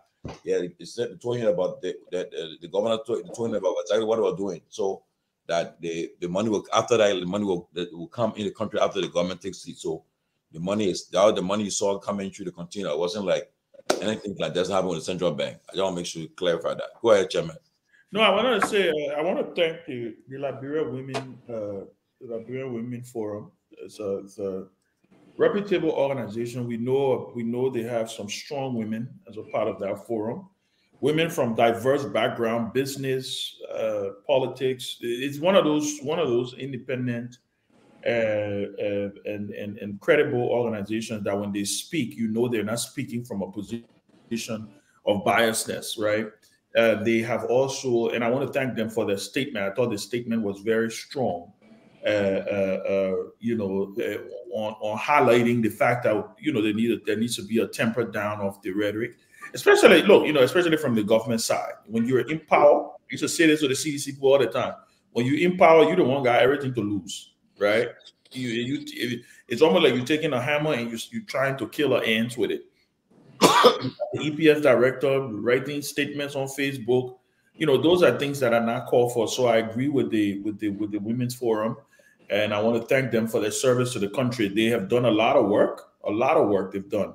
I know they've been involved with. Last time they paid the medical bill for 30 new mothers at JFK. The last time they also went ahead and they opening business incubators for Liberian business women to improve their life by providing them small funds to open little businesses. So this is an organization that is reputable, and that's one of the reasons, I'm not talking about no SAB organization when they, they're just looking for attention when they speak. These are responsible women who are very strong, independent women, financially capable. They don't depend on government for anything. So when they speak, we get a chance to listen. And we just want to say to them that we will do our part on the closing argument to elevate the discussion and to elevate the discourse as we engage. Even though sometimes it gets a little dicey, but we do our best on this platform to stay responsible and not to inflame the country. But I thought to just back up what they state by you reading that statement, I thought it was a very strong statement. To you, Harris, I want to say to you again our condolences to your family. I know this weekend you'll be burying your brother, David Von der Harris will be buried this weekend in Maryland. The church will be at the Glenmont United Methodist Church in Silver Spring. Hopefully, I may attend it because it all depends on my schedule. But I'm sure I'll be able to make that funeral. And then on the weekend of April 5th.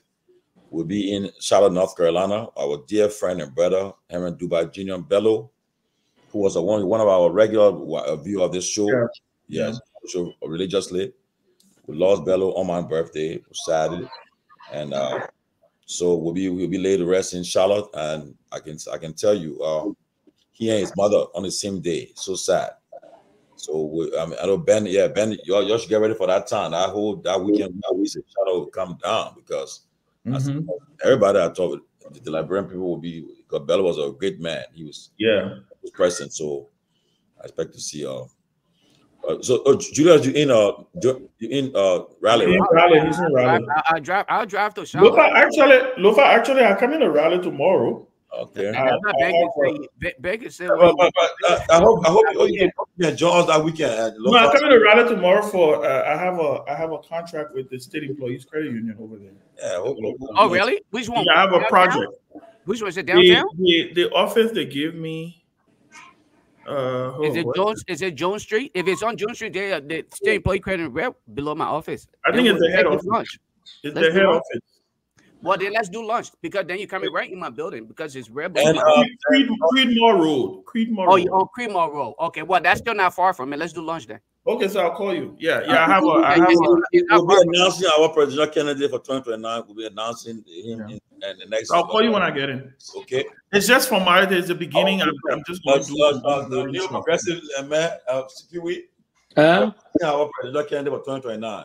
Oh yeah. We starting the process. Eugene Nambwe announced that President we will be on the ballot. So how do we submit our names for President we are towards the presidential candidate? Not contesting time. My man, I think talking man. No, you're not contesting. Don't pull words. Oh, I know. We're announcing our presidential candidates. Ben, 2029 not going to be a new beginning. No, it's not no new beginning. Landslide. Don't bring Ben, 2029 not going to be a new beginning. I was waiting to hear from Moneybar. I was waiting to hear from Moneybar and his crew, but now in 2029, I didn't hear from them. I'm confused now. My man, I align with the CDC politically. I'm aligning with the CDC politically. Very clear. I'm talking about, we say align. Of course. I'm aligning with the CDC.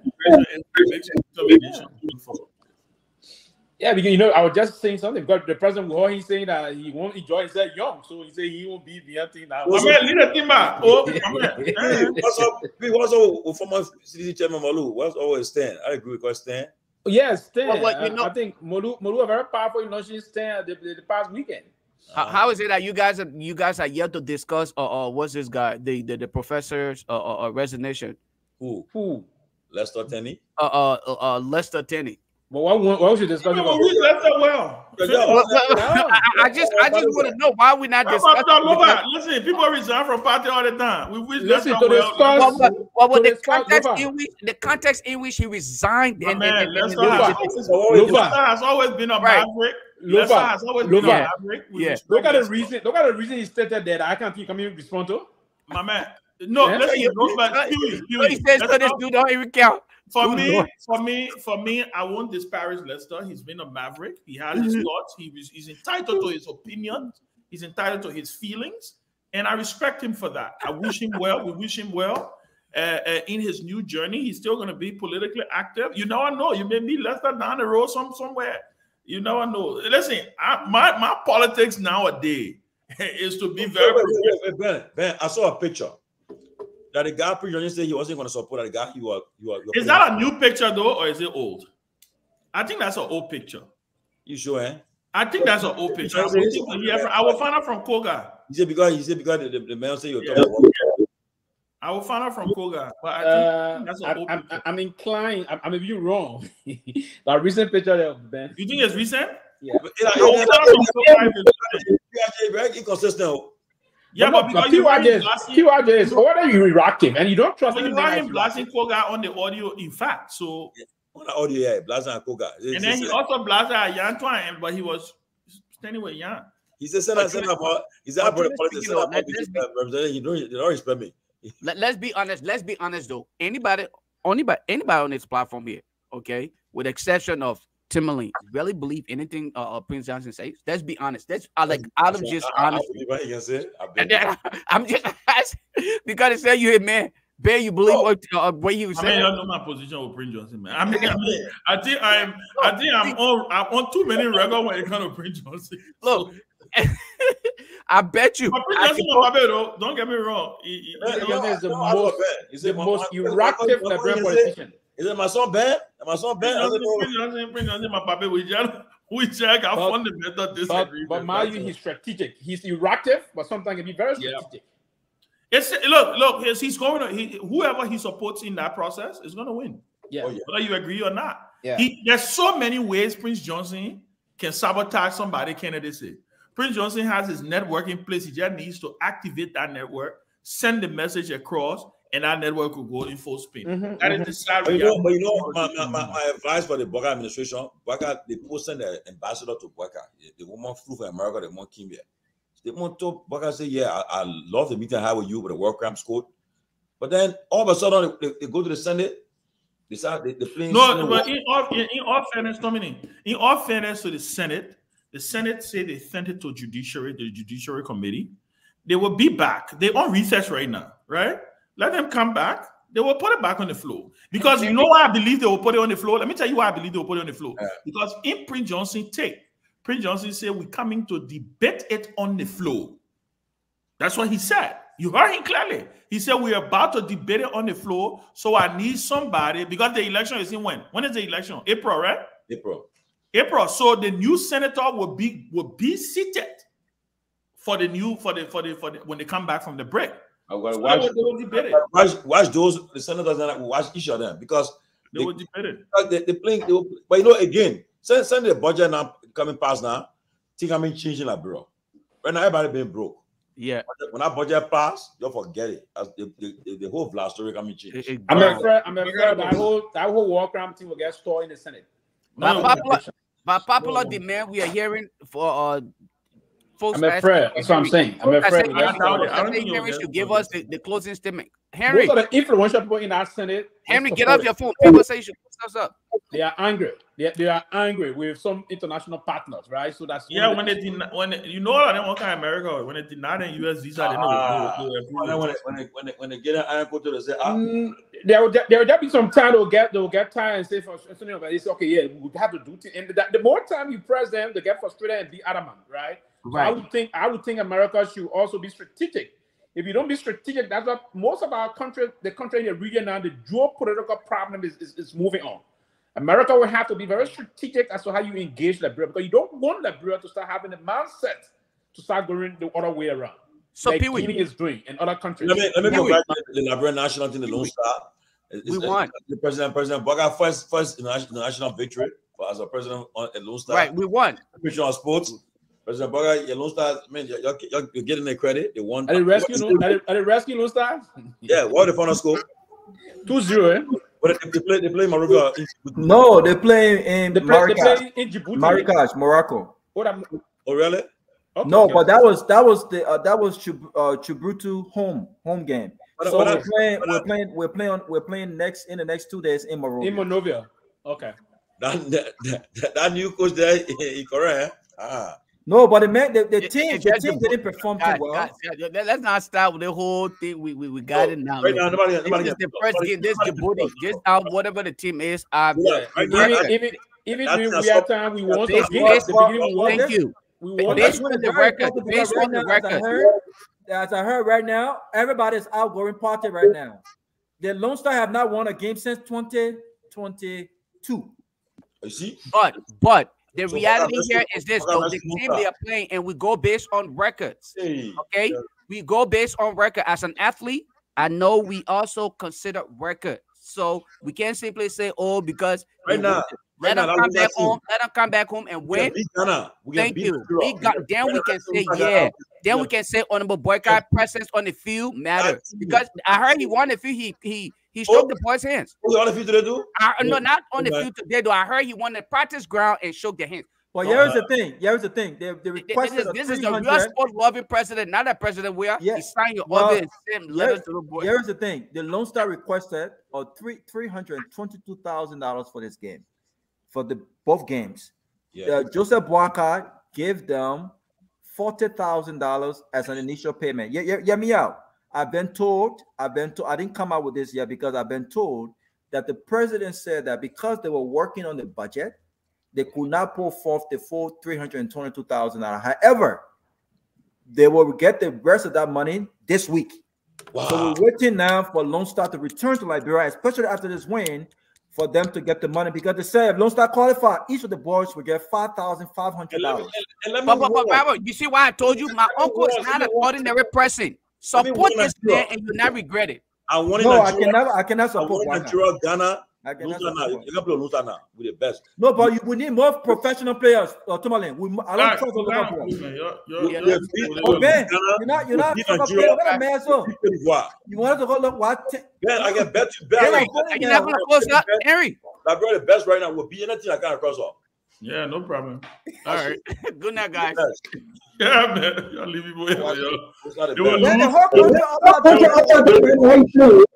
will lose tomorrow. They will lose tomorrow. Then it's not us in there. At the hell now, Jim Rescue Lone Star.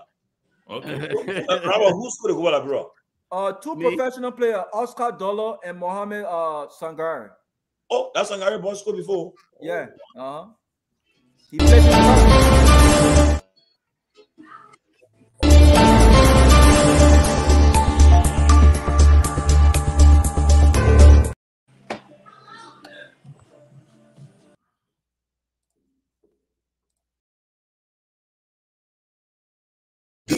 You want everyone.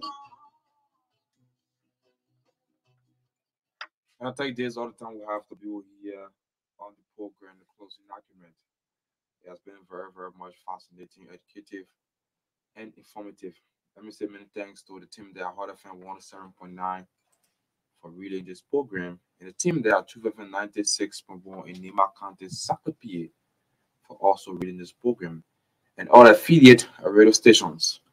Let me say many thanks to the technical department here at the Renaissance Communication Incorporated for also putting hands together to make sure that this job is well done. For the on behalf of the team, my name is Henry Jara. Do have a pleasant good night.